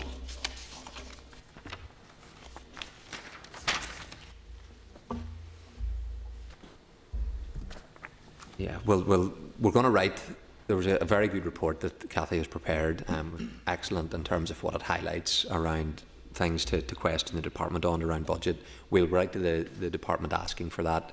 Based on the response, the committee can decide if it's necessary to have a further oral briefing before the June monitoring. If you're content, that's how we'll proceed, and we'll move on to the next item. Okay, item 5, the COVID-19 response and recovery plan, pages 55 to 59. Can I welcome Glyn Capper, Acting Director of Access to Justice within the Department of Justice, Stephen Martin, Deputy Director of the Department COVID-19 Operations Centre, to the meeting, and Deborah, I'm going to ask you to, I think you're providing an update first. Okay, so thank you, Chair, and I welcome the opportunity to provide the committee with an update on where we are on our response to COVID-19 and specifically around our recovery planning. And I would just like to first of all pay tribute and to thank all of our staff across the department who have continued to deliver our vital services and our business during this crisis under very difficult circumstances. I have to admire the professionalism and the dedication of all of our staff. Our staff have very quickly adapted to these new ways of working. working from home without the normal support of the office environment and the benefit of working within our teams. Colleagues have done all that they can to keep in touch and to support each other, but it cannot replace the benefit of the face-to-face contact and the support that we can get from each other. And I don't think that we should underestimate the challenges of the current environment, where our staff are working from home while also providing support to their own families, providing daycare and homeschooling, and also managing their own concerns about the current crises and how that will impact on them and their families, and also quite a number of our staff who are also shielding and in that vulnerable group. They have all continued to deliver for the justice system, and it is testament to their resilience and the good business continuity planning that we have now continued to deliver throughout this crisis. When the Minister was here on the 30th of April, she outlined in some detail how the Department had responded to COVID-19, and she also referenced the early work on the recovery planning, and she offered a briefing from her officials as that work developed. Last week, the committee heard about the response and the recovery work from our two biggest agencies, the Northern Ireland Prison Service and the Northern Ireland Courts and Tribunal Service. Our intention today is to provide the committee with a broader context of the Department's developing work on recovery. I hope that you found the written briefing helpful, and we hope in our opening remarks to cover two issues. Stephen Martin is leading the recovery planning within the Department, and he will focus particularly on the people aspect of our rolling recovery plan. And Glyn Capper will then hone in on the work that he is leading on the recovery across the criminal justice system. So I would like to pass across to Stephen at this stage. Okay. Thank you, Deborah, and thank you, Chair, for inviting us today. At this early stage, our recovery, the key focus is on keeping those staff who are physically in the workplace safe and preparing the workplace for the return of more staff when the time is right. The first of the three key themes in our recovery plan is people, and health and safety is a very significant part of this. Earlier this week, we published clear guidance for our staff on working safely during COVID-19, and this covers a whole range of issues such as new working arrangements, ways to move safely around our buildings, and protecting our well-being, as well as those core issues of regular hand washing, respiratory health and social distancing. Most business areas across the Department are currently conducting risk assessments of all our premises to identify any additional measures that need to be taken to keep returning staff safe. Importantly, these risk assessments will be consulted upon with trade union representatives, and I've already had 2 meetings with colleagues from NIPSA, and other meetings are happening across the Department. Given the need for social distancing, it is likely that the use of rotas and some level of remote working will be required for months to come. Good communication remains vitally important, and as part of our response, Deborah has established 2 regular forums that have played a key role both in our response to COVID-19 and in our recovery planning. The first is a meeting with our agencies and larger arm's-length bodies such as PSNI and Probation. The Public Prosecution Service also joins that regular call. The second is a Business Continuity Managers Forum, which brings together the business continuity leads from each directorate and agency within the Department. And these 2 meetings have played a really important role in identifying issues early and finding resolutions. On recovery, they're also providing a way to share good practice and lessons learned. Communication with our staff is vitally important, and we've invested considerable time in identifying issues of concern and addressing them in weekly messages from the Permanent Secretary, which complement our wider range of communication activity. And as I said earlier, regular communication with trade union colleagues is a key feature of our work. Glyn's going to round off our opening remarks with some comments on the wider recovery of the criminal justice system. Thank you, Stephen. Morning, folks. As you know, each organisation that makes up the justice system has implemented and continues to implement a range of measures in response to the impacts of COVID-19. Decisions taken in one area of the justice system impact on other organisations, and as a result on the overall performance of the system and the experience of defendants, victims, witnesses and staff. So it's important that the system recovers in a coordinated way, taking into account the resilience of each organisation, but also retaining the benefits of new practices that we've implemented. To help facilitate this, the Department is leading a project to develop and deliver a coordinated approach to recovering the justice system. There are a number of work streams underway, including exploring alternative options to deal with cases. So, for example, following work across a range of justice bodies over the past few weeks, PS and I have begun using telephone statements instead of written statements, and we're introducing new ways of sharing digital evidence. We're also currently mapping out the stages and timelines for the system to recover on a phased basis, recognising, for example, the capacity of each organisation. And as Deborah's just mentioned, the Chief Executive of the Courts and Tribunal Service was with you last week, setting out some of the issues of plans in courts. We've also captured and we continue to capture positive new ways of working so that we can understand their impact and agree how they can continue to be deployed. And very importantly, we need to ensure that defendants, victims and witnesses and other stakeholders are updated. To do that, we've been engaging regularly with, for example, Victim Support, the Bar Council, Law Society and Criminal Justice Inspection. All of this work is overseen by the Criminal Justice Board, chaired by the Justice Minister, and including the Lord Chief Justice, the Chief Constable, the Director of Public Prosecutions and the Permanent Secretary of the Department. The board's been meeting fortnightly to discuss recovery, and beneath that there's a series of working groups taking forward various initiatives. So in summary, I hope what we've said has given you an insight into recovery plans both for the Department and the wider criminal justice system, and of course we're happy to take any questions that you have. Okay, thank you for taking us through that by way of the update. The COVID-19 risk assessment that was carried out in terms of the significant changes, you think Stephen mentioned some of the ROTA type based system and so on. Can you just give me a little bit more detail of the findings of the risk assessment and what that workplace environment is going to look like going forward? Yes, so risk assessments are premises specific, Chair. So each of our premises will have an individual risk assessment. The template that we're using is based on that produced by the Health and Safety Executive for Northern Ireland, and we've added some additional features which we think are important around ventilation. So, for example, in the building that I work in, we have reduced the number of desks that can be used. So we've done a spatial analysis.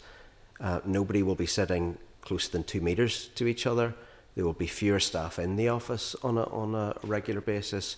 We'll use ROTA systems for that. People will work remotely. We're replacing physical meetings with video conferencing or telephone conferencing. Hand sanitisation points are at the entry to that building that I'm working in, and soap is in the kitchen as well as in the bathroom facilities. But the arrangements will change according to each building. And for example, for some activities in our building, for post opening, gloves will be provided for staff who open the post.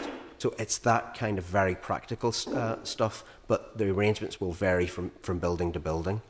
Okay, and obviously that 2 metre is the current guidance in that respect. And I've noted in some of the papers that the virtual in the courts is about 30% slower. So in terms of efficiency and so on, my own experience and others, you just can't conduct business as effectively as you can hear through these current arrangements. But that's the nature of it. We clearly don't have the capacity in terms of buildings, to accommodate everybody on site. So, what's the engagement with Department of Health around refining the guidance and as the R rate and so on hopefully decreases, that we can move, that it's no longer 2 metres and the space has to reduce ultimately. It'll need to go that way if we're ever going to get back to everybody being in their place of work, and you operate virtually where that makes sense. It's a very good point, Chair. We're obviously working within the Executive's recovery plan. It's a 5-stage plan, and at this stage it is a 2 metre social distance. But we are deliberately working on a rolling basis. So as that public health guidance changes, we'll adapt our plans. And what we've agreed with our trade union colleagues is that the risk assessments for each building won't be static documents. that they'll be reviewed on a regular basis, and as things change in terms of guidance or numbers of staff returning to the workplace, we'll revisit those risk assessments to make sure that staff, visitors, customers continue to be safe. Okay, and the broader impact then in terms of the customers, citizens that are interfacing with justice, has there been any data started to be collected as to what way this is impacting on people and their experiences? Chair, we've been engaging with our colleagues, our statistical colleagues, to look at ways that we can collect information on our customer experience. I have to say, at this stage, our efforts have been very much focused on the workplace and on staff safety. But the next stage, as that work, kind of the first stage of that work comes to an end, we'll start to focus on capturing our customer experience, and we'll be relying on our statistics colleagues to assist us with that. Mm-hmm. Okay, no, that's helpful. Linda? Thank you for the presentation. Just a quick point, and I think you've probably covered some of my concerns in response to the Chair's questions. But one of the things that I think there does need to be a focus on, and it's right throughout the civil services, not just your department, and actually right throughout the public sector. Obviously there are some that cannot work remotely, and I accept that, but those in the lower paid jobs, and they tend to be women, and they tend to have care and responsibilities, I think should be offered, particularly in the forthcoming period where schools are going to work in a very different way, where childcare facilities are not able to offer the same kind of services that they were. There needs to be a real eye kept on that kind of stuff. We shouldn't have women in low paid jobs, or men in low paid, but they tend to be mostly women, those low paid civil service and public sector jobs, who are having to give up their jobs because of childcare issues. So I think there needs to be a focus on a conversation with them, because I do think there needs to be a fair mix. Many people who I've had this conversation with have said, I don't think I'd want to work from home all of the time. I think I would like a fair mix. So I think if there's a real focus on trying to get a fair mix in that kind of stuff, because one of the conversations that I had with lower paid public sector workers was our bosses in the high paid positions, who many of whom didn't maybe have care and responsibilities, but some of who did as well, are able to work remotely because all of the things are in place for them to be able to work remotely, and we can't. So I think there does need to be a focus, but that's right across the public sector. That's not just for your department, but we're talking about justice today, so that's where I'm going to focus. And obviously then support in terms of those within your department who can't work from home, so the PSNI officers, the prison officers, all of those type of people who can't work from home. So it is about ensuring that they're having the support that they need. Although I do know that obviously the Chief Constable there is a focus there for him, and what kind of work can be done remotely, and that was there prior to COVID actually, about what kind of work could be done differently and remotely and technologically rather than face to face. So maybe, you know, there has been some positives. Certainly you wouldn't want to be in this circumstance, but the good things, and you've already outlined that, the good learning, the good practice that we've learned out of this emergency should be carried through and should be brought forward. But in all of that, communication is key. So where there is not front-facing or public-facing communication with the public or with the service users, it is important that some type of communication and effective communication is kept in place to ensure that whoever the service user is, or whether it should be the public or anybody else, that they're getting the right communication. So it's not an easy task, I know, trying to get all of that balanced, but I do think it's really, really important. So it's important working with the unions, but it's important also that staff have some say in that, you know, and the unions is one element and a really, really important element of that. But staff themselves, individuals, should have a way, you know, of being able to go and say, here's what would work for me and is workable. So there shouldn't be unreasonable requests, but I think that staff very often have very good suggestions, and they should have a method of having an input into how things are working themselves out. And we have really tried to do that. We've been encouraging line managers to have the individual conversations with people to see what would work for them. And we were able to respond very quickly when the crisis hit in getting as many laptops as possible out to people to enable them to work from home. But absolutely there's a challenge for those individuals, as I said in my opening, who are also working from home but also doing their childcare and the homeschooling, etc. And that does present challenges for people. And whilst that might be able to be sustained for a short period of time, we have to we need to be mindful of the impact that is having on our staff who are still at home. So when the messaging changes and when we are able to start to bring people back into the workplace, we will be focusing on those who have been unable to work from home. But we also need to find solutions for those who still have the caring responsibilities. And those issues are very live to us, and we've been engaging with Next HR and trying to push some of the policies as well to see what we can do to help our staff. Can I just add one point in terms of staff ideas? I mean, I chair the department's internal communications forum, and we've been meeting weekly, virtually, and been getting a lot of ideas through that forum in terms of how things can be done. And next week, our senior team are having a video conference question and answer session with all our staff. So we're very keen. Obviously, discussions with trade union colleagues is really important, but also getting our staff ideas, and we've got those couple of mechanisms, and we're doing our best to continue that conversation. Thank you. Gordon? Thanks, Chair, and thanks very much for your presentation. I think we welcome the initiative that's been taken, and well done to all of those involved. I think we talk about people first, and we certainly, should be pushing for it. And we really do recognise the work that has been done, and it is important that you bring your staff with you. And in relation to that, how many staff are we talking about? I suppose the non-service staff would be, we're talking about the civilians in brackets, those that are not working within the service. How many staff are we talking about? I think we have about 85% of our staff are working or working remotely. Stephen might have a few more statistics with them. If leaving aside uniformed colleagues in the prison service, we've just over 2,000 staff. About 40% of those are regularly working remotely. About another third are regularly working on site, and I would be one of those.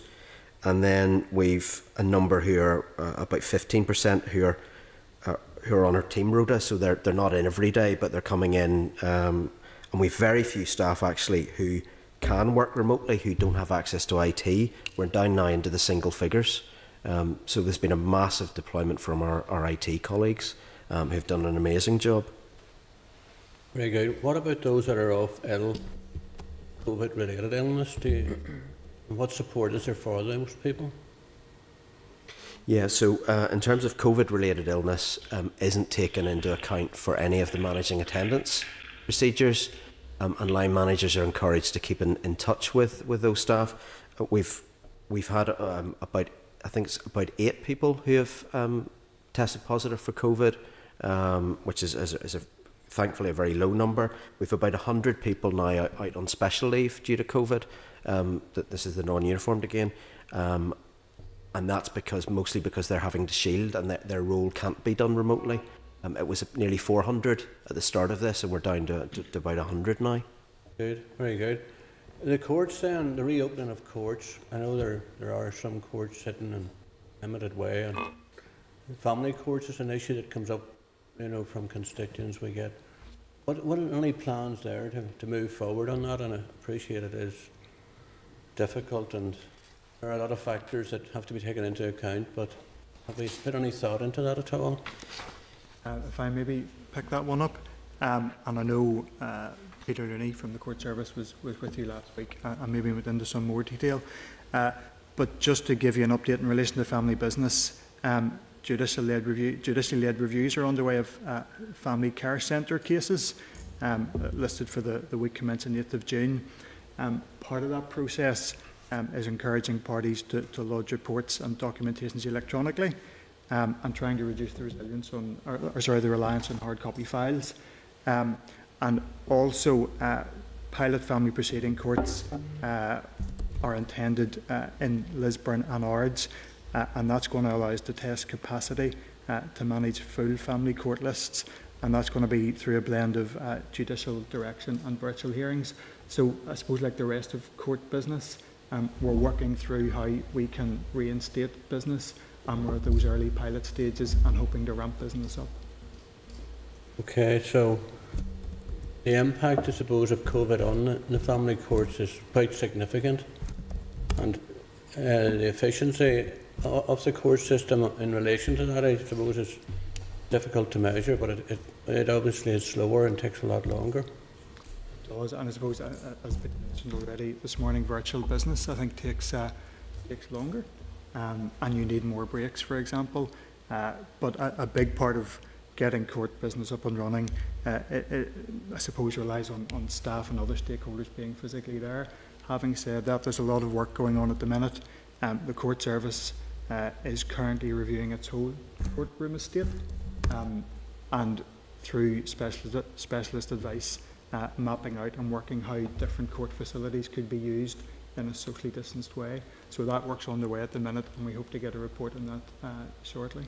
You mentioned, just Chair, you mentioned about telephone statements. I assume they are recorded telephone statements, or am I wrong? I don't have the total detail on that, but yes, those will be recorded statements to allow people to make statements rather than physically turning up and making a written statement. Okay. Thanks, Chair. Thank you, Gordon. Doug? Chair, thank you.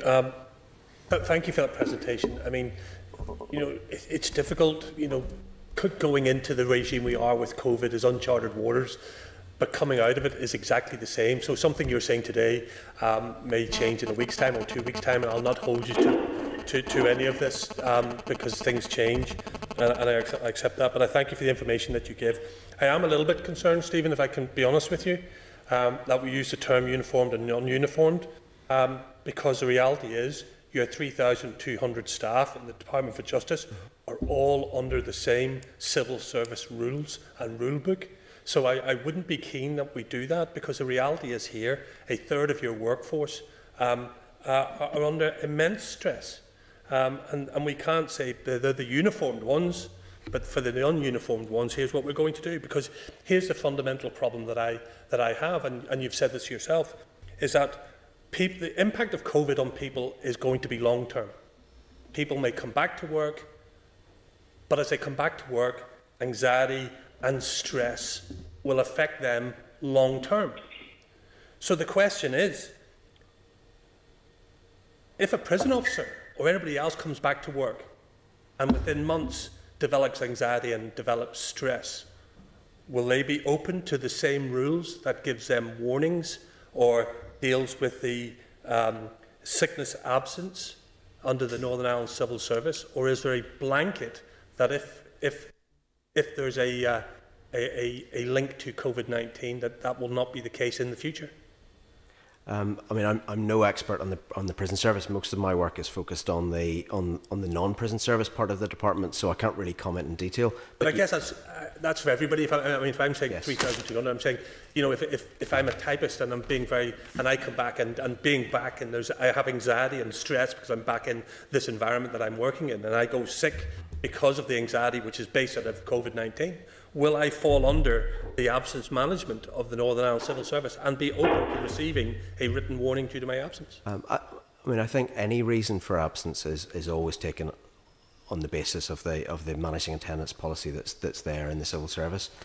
And as line managers, we have a certain amount of discretion to respond to individual circumstances and use the support services and so on that are available. So when somebody does come back, if there are particular circumstances, you have a discussion with them. If you're unsure, we've got routes into our HR colleagues for more specialist information. But we always apply, or any good manager will always apply the policy in a way that's appropriate to the individual that's before them. Trying to maintain consistency, obviously, and it's always a very difficult balancing act, because ultimately, if somebody's not in the workplace, it's there's a cost to the public purse for that. So you're trying to balance a whole lot of things. But yes, I mean, any good manager will always try and apply the policy in a flexible way related to the individual circumstances before them. So it's important that the Department for Justice and the Minister engage with the Department for Finance, who controls the Northern Ireland Civil Service human resource to get that point across. Yes, and we do have those discussions. So we're, as Deborah alluded to, we're discussing with HR colleagues on a regular basis. In fact, one of the meetings I mentioned earlier, the business continuity managers, a senior HR business partner from the Department of Finance sits as part of that group. So we're having dialogue about how the policy perhaps needs to flex in particular circumstances and so on. I mean, these are uncharted waters for us all. So to some extent, we're feeling our way through this, and it's really important that we have those lines of communication open with our HR policy colleagues. And you said something really important there, Stephen, and you need to have that flex to change as the circumstances change. Yet your minister wrote back to me and said, we've got no plans to engage with the Department of Finance in relation to sick absence policy. So while you're telling me one thing, that there needs to be a degree of flex, I'm getting an answer from the minister that says, no, we have no reason to engage in regards to the prison service in regards to sick absence. And that concerns me. And it goes back to this point, is it because they're uniformed and the rest are not? Or is it a single workforce of civil servants under the Department of Justice and a single minister?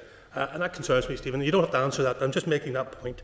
But can I ask, though, because people do have to return eventually to the workplace. When they return to the workplace, having had a long time off, some of them, for very good reasons, and some of them shielding, and some of them just can't come back because they're remote working, but will they all receive a back-to-work interview when they come back? And is there a set work induction programme for staff returning to work? Because Linda said something really important, and you've said this also, is communication. Communication. I've got it underlined 3 times. I've got it at a star here. It's really, really important. But the reality is, when the person comes back to work, is there an induction programme for that person to say, here is the new regime you're working to? What's happening at the minute is that we're currently keeping in contact with our staff anyway. So I know in the division that I normally lead, the colleague who's acting for me is having weekly teleconferences with all of the staff, and that's happening right across the department. So it's not a question of we're not in touch with people, we're in touch with people on a really, really regular basis, and obviously we'll be talking to them as they come back as well. Okay, fair enough. Thank you, Chair. Okay, thank you, Doug. Rachel? Thank you, and thank you for your presentation today. A number of my questions have already been asked, so I'll not to keep you too long. I just have 2 questions. One coming on off the back of Doug's questions about mental health, and I know that that has been addressed there. But in terms of, you'd mentioned about support services that are already available to line managers. If you could outline what support services there are for staff across the DOJ. And in terms of if it's the same sort of support services that are available for arm's length bodies as well, or would they have their own support services there? And would you be looking to increase the availability of support services for people as we get out of this, I suppose? So there are a number of vehicles that we have for staff. You know, there is Inspire, and we have our staff support services, etc. And there's been I think with the week before last there was a mental health week, and we did issue out some guidance out to staff and encourage them to use that. The point around mental health is really important, and we're very alive to it, and we know that when you're working from home and a little bit isolated, that there are different issues here and things we maybe have never encountered before. So as Stephen says, the importance of the regular contact with staff is very important.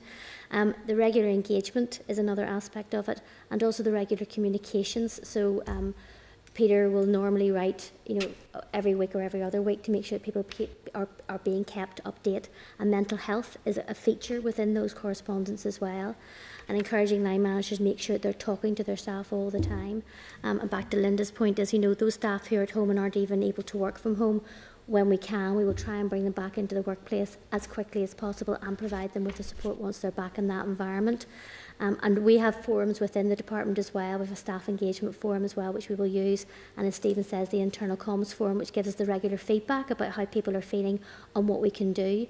The event next week, which is with the senior team, we're going on WebEx, and staff can ask us questions. I think we know that a lot of this stuff will come up as well, and it's back to listen to what people are saying and listening to the ideas that they have and how we can then try and address them and help them back into the workplace and to support them while they're still from home. So we do have a suite of things, and we have issued some guidance on that, and we're happy to share what we have given to staff to date if you find that helpful. Yeah, that would be very handy, and just out of interest. I know that there's lots of conversations happening sort of society-wide just about the, the unknown impacts that COVID are going to have. So I would foresee that this is going to be an ongoing issue for some years. So I would just hope that there would be consideration given to the civil service staff, which we're talking about today, across the board, that actually the access to mental health services and whatever other services actually increases rather than being sort of signed down, and that funding is ring-fenced for that, because this is going to be an ongoing issue. In terms of staff, if they are being brought back into work and returning to work in terms of, within premises, and if they're uncomfortable with some of the, say, if the risk assessment hasn't identified something that they do, is there a mechanism there for them to report it on in a manner which maybe they feel safe and secure in doing so, and maybe don't feel like their job is at risk? Because I know in different sectors of society throughout this, there had been people reporting that they felt they couldn't report issues on. So just if there is issues identified, what is the processes for staff to be able to identify that with, say, line managers or people above? Yeah, I mean, the first step will be with their line manager, and they can also, if they're in the trade union, they can raise it through their trade union representative. But really, importantly, there's a provision in health and safety law that if somebody feels unsafe, justifiably feels unsafe in the workplace, that they can refuse their labour, and there are kind of safeguards and so on there. So, but I don't think it will need to come to that because we have those other channels available. Thank you. Okay, Paul or Sinead? Sorry, Sinead. Thank you, Chair. Just following up on that point, I really do appreciate what's recorded here, but I do think we've come to a point in time where there should be a standardisation across all civil service jobs, so there's a very clear understanding of what is reasonable and could be expected, but also that employees feel empowered to speak up. And you're absolutely right, there are people who are fearful in this new climate of losing their job, and they're very, very reluctant to step forward. Is there an anonymous route that they can take to raise a concern? Thank you, Chair. And apologies for earlier, I was talking to you all, but thank you. You're okay. The question around an anonymous way to raise issues on this? No, sorry, Deborah. No, you go ahead.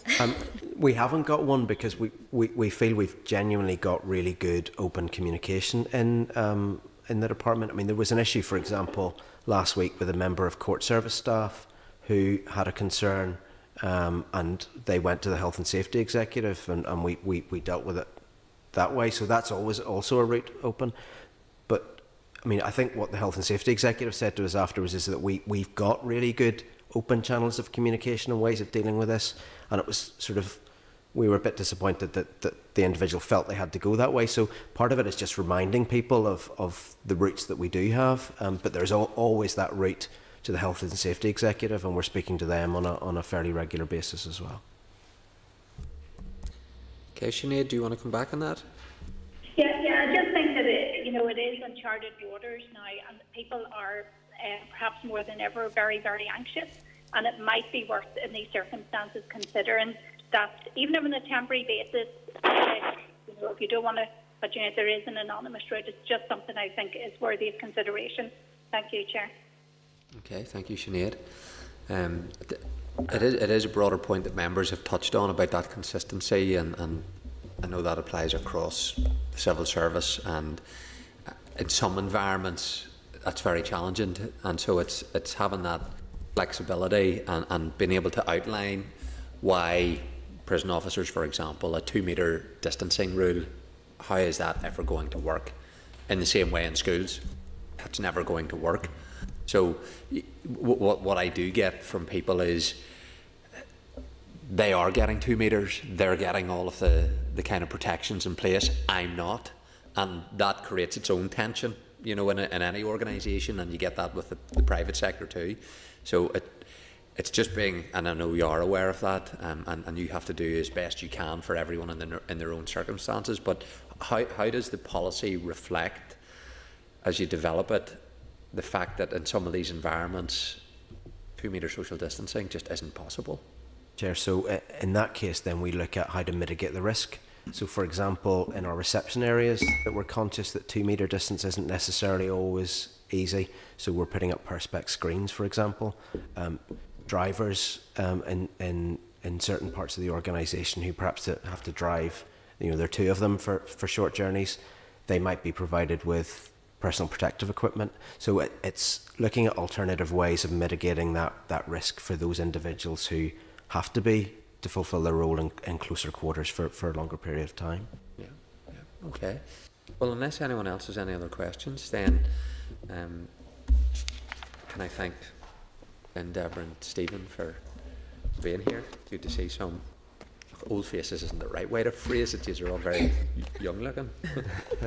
Good to see you again. Familiar. Familiar, yeah. Okay, thank you. Thank you.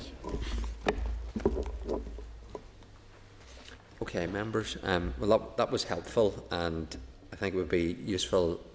The committee could request a copy of the department's recovery plan once it's available as they complete that work. So if you're content, members, we'll ask for that recovery plan. Chair, just on that, the course thing, I think it's important as we move forward how that is going to develop. And we got some basis today, but it was rather basic. I think we'd like further information on what has been done within the courtrooms and the buildings, etc., and the whole processes of what has been done in relation to that to get a measured return to work. Well, in writing to the department, we'll ask that we want to see a breakdown across their remit, exactly how they're going to do it, including what you've outlined around the court service. So we'll do that. Thanks, Chair. Okay, item 6, air traffic management and unmanned aircraft bill, the draft committee report. Members, it's there for us to go through. The draft report, it was numbered incorrectly. A revised report with the corrected paragraph numbers has therefore been circulated in your tabled pack, and that's at pages 18 to 24, and there's been no other changes that have been made to the report. So if members are content, then I'll refer to the paragraph numbers that are in the report that has been tabled as opposed to what was circulated earlier in the week. Any typographical or formatting errors in the report will be amended at the proofing stage before we circulate to MLAs and publish on the committee. So unless there's proposed amendments to the report, then I'll go through the formal part of this. Members are content that the title page, contents page and committee membership and powers page stand part of the report. Agreed. Members content that the background section at paragraphs 1 to 4 stand part of the report. Agreed. Okay. And members are content that paragraphs 5 to 7, which outline the purpose of the legislative consent motion, stand part of the report. Agreed. And members content that paragraphs 8 to 11 that detail the committee's consideration of the legislative consent motion stand part of the report. Agreed. And if members are content that the conclusion section at paragraph 12 stand part of the report. Agreed. And members content that the appendices stand part of the report. Agreed. And if members are content that I'll clear the draft minutes of this meeting to include an appendix 2, and that will allow the report to be finalised, then the draft minutes will be replaced by the final version of the minutes, which are agreed then by the committee. So if members are content that I would do that. Agreed. Agreed. If members are content for the report to be published on the committee's webpage and issued to all MLAs. Agreed. Yeah. And members, committee staff will notify members when the date for debate on the LCM has been scheduled. I think it might be next Tuesday, actually. Oh, it's Birmingham's. Sorry, was that many of them? Okay. Item 7 then is the LCM on the domestic abuse bill, pages 69 to 86. At our meeting on the 30th of April, the committee considered a written briefing paper on the proposed LCM on the UK domestic abuse bill and agreed that an oral briefing wasn't required. Members did, however, request confirmation that the LCM would not interfere or delay in any way the progress of the domestic abuse and family proceedings bill that is going through the Assembly. The Department has confirmed the LCM will have no impact on the domestic abuse and family proceedings bill. The LCM was laid by the Department of Justice on the 26th of May under the relevant standing order. The committee has now up to 15 days to complete its report. So it's just to get members' view if you're content with the proposal to extend provisions of domestic abuse bill that relate to the extending the power of the courts in Northern Ireland to try in the home jurisdiction certain sexual and violent offences which have been committed abroad by way of LCM, or whether any further information or clarification is needed. So members were content? Yes? Okay, well then we'll get the appropriate report in due course. Item 8, and the Northern Ireland Criminal Injuries Compensation Scheme. 14th of May, the committee considered the Department's proposal to amend the same household rule within the Northern Ireland Criminal Injuries Compensation Scheme 2009. The amendment will allow victims of a crime between the 1st of March 1969 and the 30th of June 1988 living as a member of the same household as their assailant to apply for criminal injuries compensation. And the committee agreed that it was content with the proposed amendment to the scheme. The Department has laid the amendment in the Assembly on the 29th of May. The Department has confirmed that there has been no change to the policy content since the proposal was considered by the committee. The amendment of the scheme is subject to approval by the Assembly through affirmative resolution procedure. The motion has been included on the order paper for the 9th of June.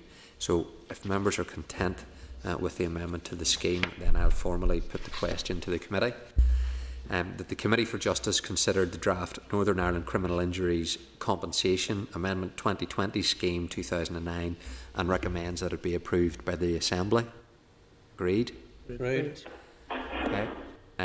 Committee Forward Work Programme. The oral evidence sessions with Women's Aid Federation and the Men's Advisory Project on the Domestic Abuse and Family Proceedings Bill have been confirmed for the meeting on the 11th of June.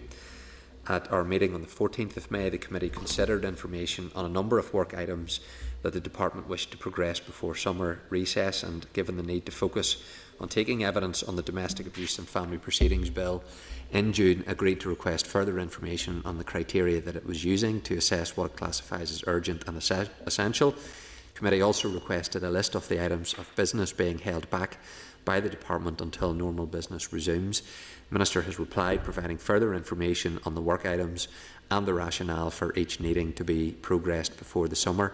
There are 6 items, 5 of which are written briefings and 1 the Department has offered by either oral or written, and to accommodate the Department's work items and provide flexibility to consider other issues that are likely to arise during this period, it is proposed that we would hold short meetings to primarily consider written papers at 1 p.m. on Tuesday the 9th, 16th, 23rd and 30th of June.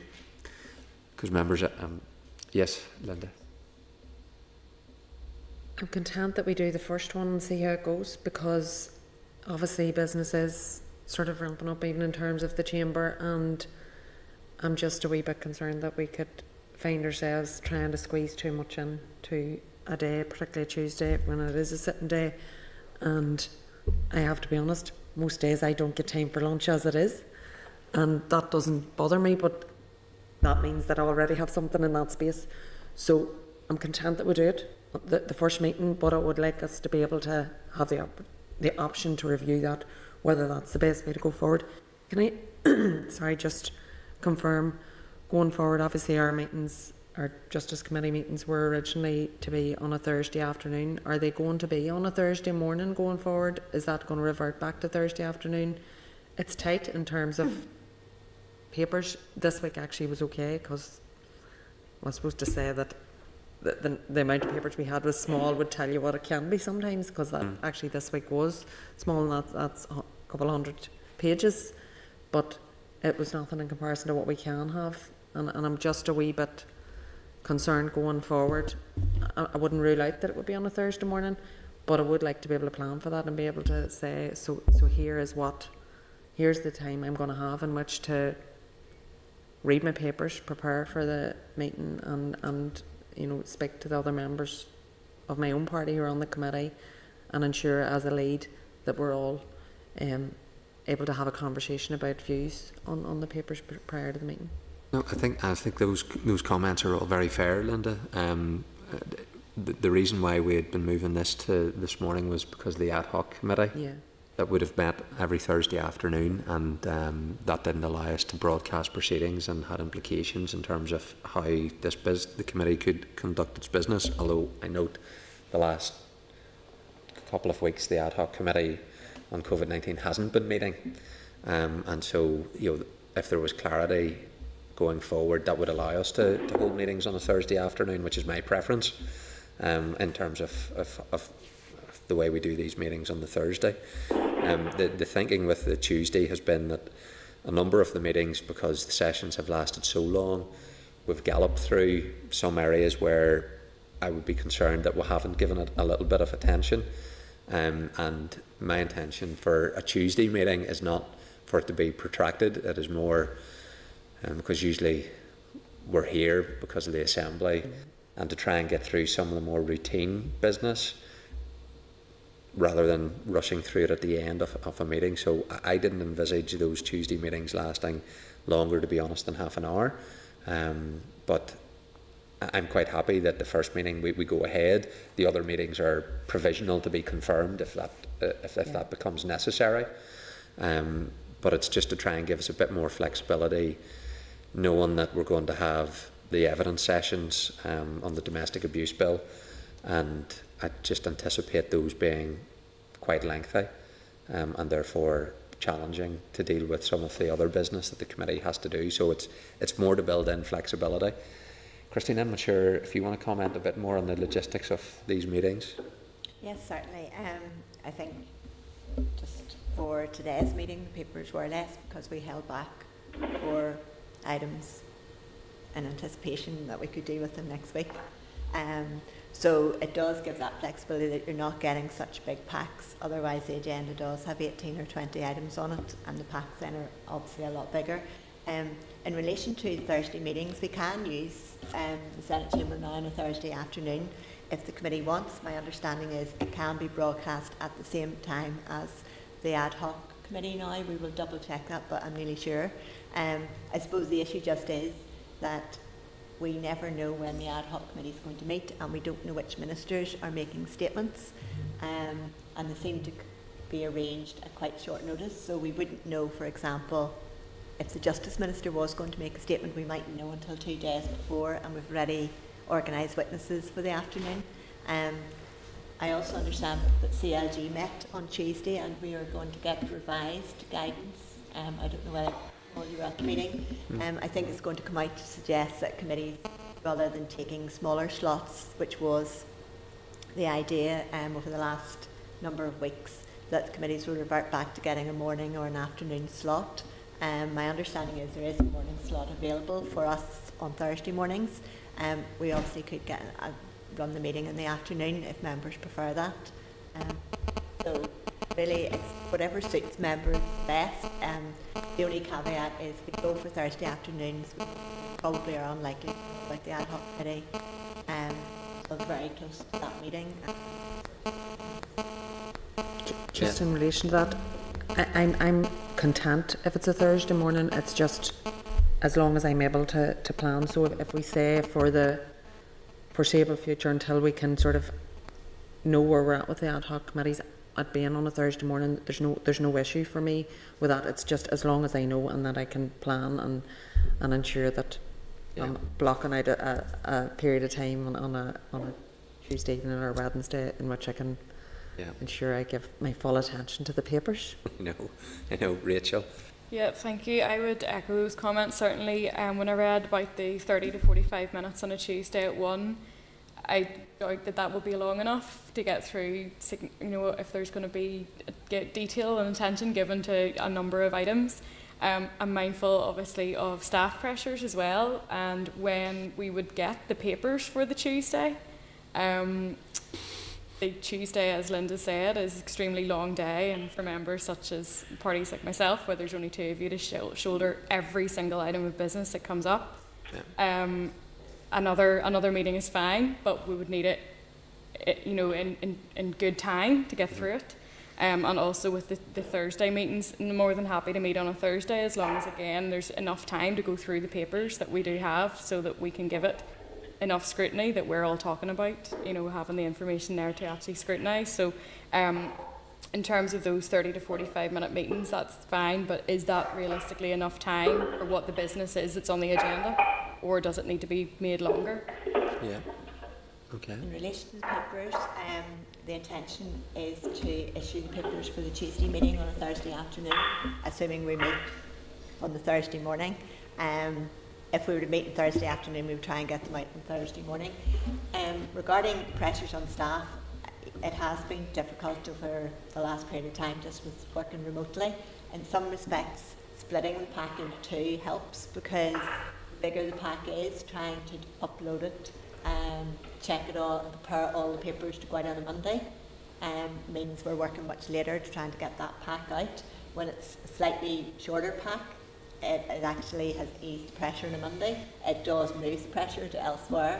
But I think what we find difficult really is, while the systems are great that have been put in place, it really does take much longer to upload all the documents, to check them, then they have to come to me, I have to upload them, check them, and that all takes longer, and the bigger the pack is, the harder it actually is, and the longer it takes to do that.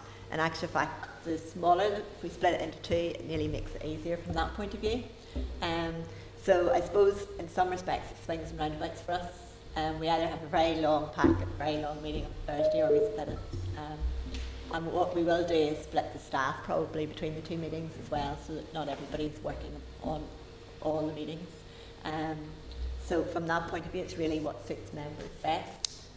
For next Tuesday, I think we have 6 or 7 items. They're all written papers, but some of them I think just require members to read them. I don't think they'll take that long. I think that's why the chairman thought it might be helpful, rather than adding on time in this meeting and you having to look at those papers for this meeting. I don't know whether half an hour will take it, but it's worth, I think maybe if members are content, we'll try it for Tuesday and see. Sure, yeah. But I understand you're all under immense pressures for everything else as well.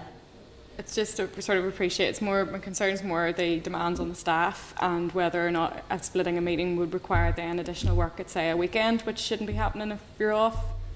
So it's just to try and manage that balance, and appreciate you might not want to be as honest as you can. It's the working balance, but we're here to read papers, and when they're given, that's what we're here to do. So it doesn't matter if we're working to 10, 11 o'clock at night. That's our job. So just to make sure that there's enough flexibility for the staff to be able to do that, and that I'm more than happy to do Tuesday to see how it goes, and if there's any issues from either end, then we can sure discuss it then, but just to make sure that the balance is there. Okay. Chair, I think there is the other issue that we have other commitments and committees, and I know I'm the Economy Committee, and there's probably 3 meetings scheduled for next week, so there is extra workload, and it is difficult to fit everybody in. I think I would prefer the Thursday morning, to be honest, rather than Thursday afternoon. It means you're then finished here with Stormont and you're out and back to the constituency, and get Thursday afternoon and Friday then to concentrate on that work. Well, if you're content, we'll go with the Tuesday the 9th and see how it works. And I'm happy if we move that, we say for the rest of June we're going to meet on a Thursday morning. That's okay. And it may be that the ad hoc committee then is no longer necessary after recess, and we can then move back to the normal time frame. But I'm to help members plan, I'm happy to suggest that we meet for the remainder of this month on a Thursday morning, and then people can plan their own commitments around that, if members are happy with that. Is 10:30 a time that's appropriate, or is it? I'm okay. I mean, I can do earlier if that's what suits others, but yeah. Okay. Okay. Well, listen. At least on the Thursdays, that'll let us firm up that date, and we'll see how the Tuesday goes. I'll keep chatting with Christine about the best way to manage all of the staff timing and all of that, and I'm very conscious about the pressures that everyone's under in respect of that too. So, okay. If members, in terms of the departmental paper consultation on live links provisions in the Justice Bill, if members are happy in the first instance, we'll get a written briefing, and then we can consider if an oral one is necessary whenever we've considered the written paper. Yeah. Okay, well, the forward work programme then will be updated to reflect the decisions made today. Tuesday the 9th is the only firm one. The other ones will be provisional to be confirmed. And if it works, it works, you know, I've no issue. Okay, correspondence. There's 3 items of correspondence. Item 1 that I'll draw attention to is just a response from the Department providing further information on the Outcome 7 Respect Index indicator, advising that the Executive Office is reviewing the approach to the 2020-21 programme for government in the current COVID-19 circumstances, and the Department will provide further details regarding timescale for this in due course. If members are content, then we'll note the other information and action correspondence as outlined in the memo. Content. Yeah. I have no chairman's business. Any other business? If not, then we'll meet next Tuesday at 1 o'clock in room 30. Okay, thank you. The Northern Ireland Assembly Senate Chamber programme signed. This is the Northern Ireland Assembly Senate Chamber programme signed.